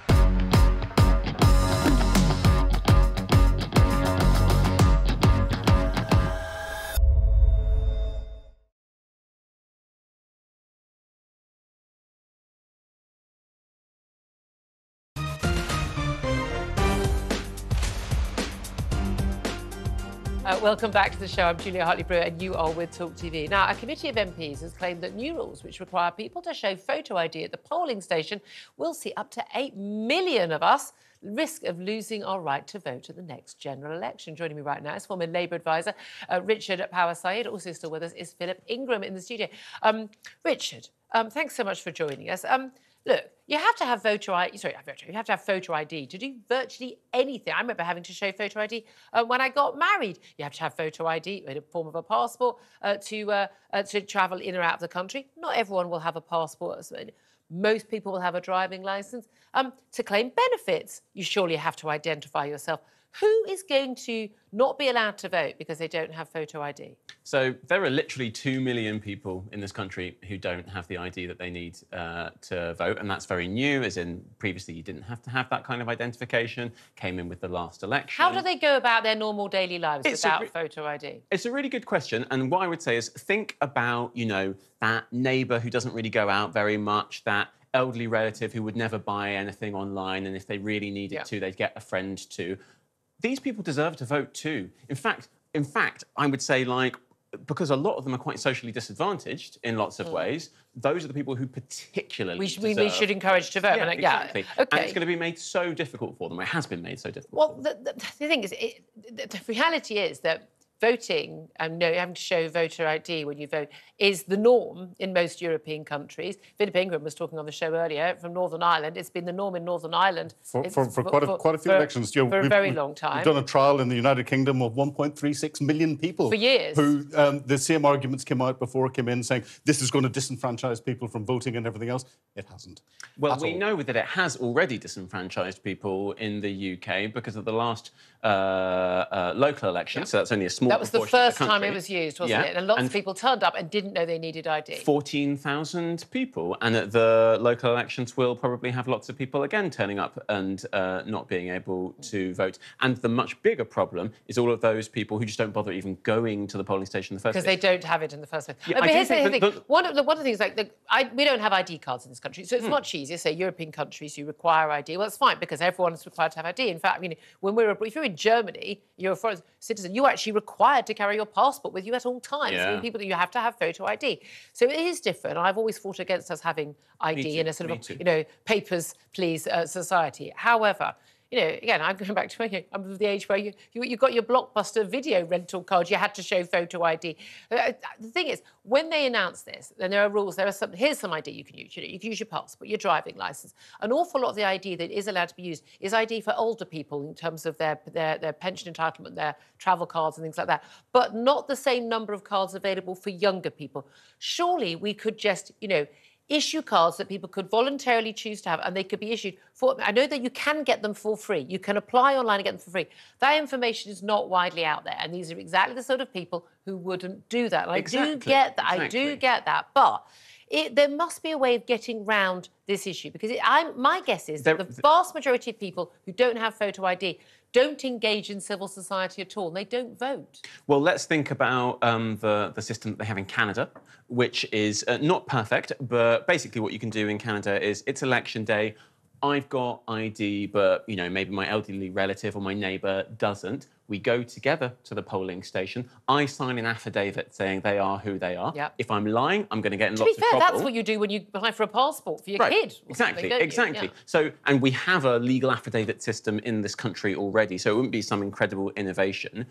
The fact that the Conservative Party has chosen not to go with that very sensible system that a similar country to us, Canada, has got, the fact that they are going with something which is different, disenfranchises 2 million people, the fact that Jacob Rees-Mogg said this is gerrymandering, he said we are deliberately gerrymandering the system, that says to me that you've got a desperate government that knows it's on the way out and they are trying to rig the system. And the idea is that the sort of people who have ID are more likely to be older people, more likely to vote Conservative, and that's going to prevent people who are more likely to vote Labour from voting. And that is obviously a concern and should be dealt with absolutely 100%.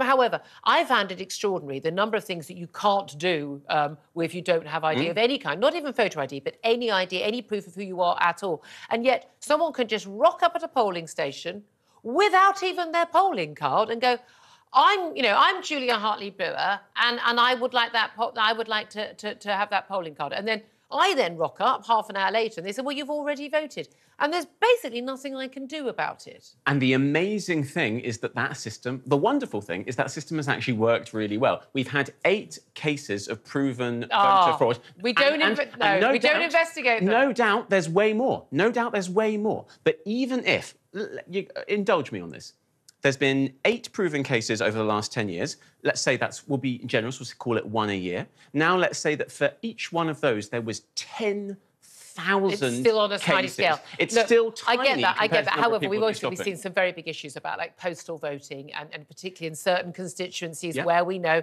the man is the master of the house and he tells everyone how they vote. And look, there are definitely some issues.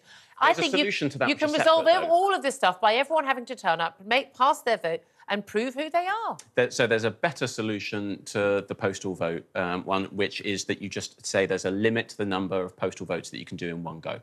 Yeah, OK, well, again, if if there are 10 people living in the house and each person posts theirs individually, though that's a different thing.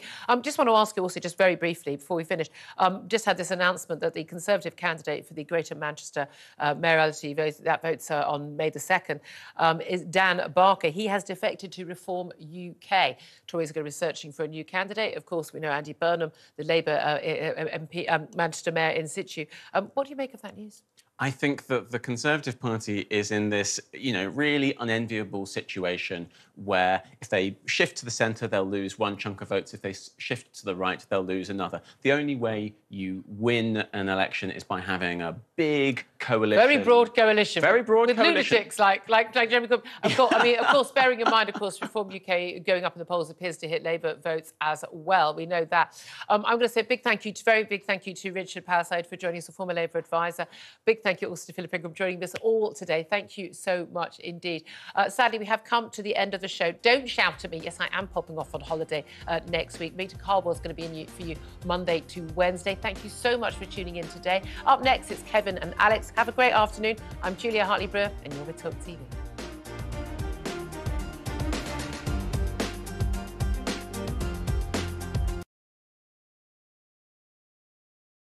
Hey, very good morning to you. Thanks for joining us. You're with Talk TV, on radio, online. You're on your smart speaker.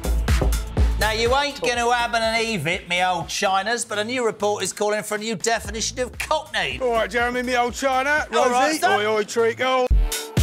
When J.K. Rowling says, let's just be honest, that's all she's saying, let's just be honest. When a man goes out and kills, we should talk about them as what they are, a biological man. Trans woman, it's not a woman. Trans woman is a man. Lee would have to go much further than his statement. I mean, he did say that he spoke clumsily and he understood the Prime Minister's position, but I think he'd need to say that he'd got it wrong. Then I had a phone call this morning from City Council, a lovely woman called Anna. And yeah, I've just received an email just saying that, I'm going to be getting a badge. Quite right too. It's that time again to get the violins out. That's right. Prince Harry has lost his bid for UK security after moaning he'd been singled out. You might as well be discussing an invasion of Daleks for all I really get this. but I am now on social media, having been dragged off my £8 Nokia, reluctantly kicking and screaming. I'm a huge hit on Instagram, as you probably know. What are you doing? I was just about to do it. Ooh! It's carry on. What just happened? We're missing. There was a suggestion by some that maybe it would be nice to put a statue of the Queen on the fourth plinth. Mr.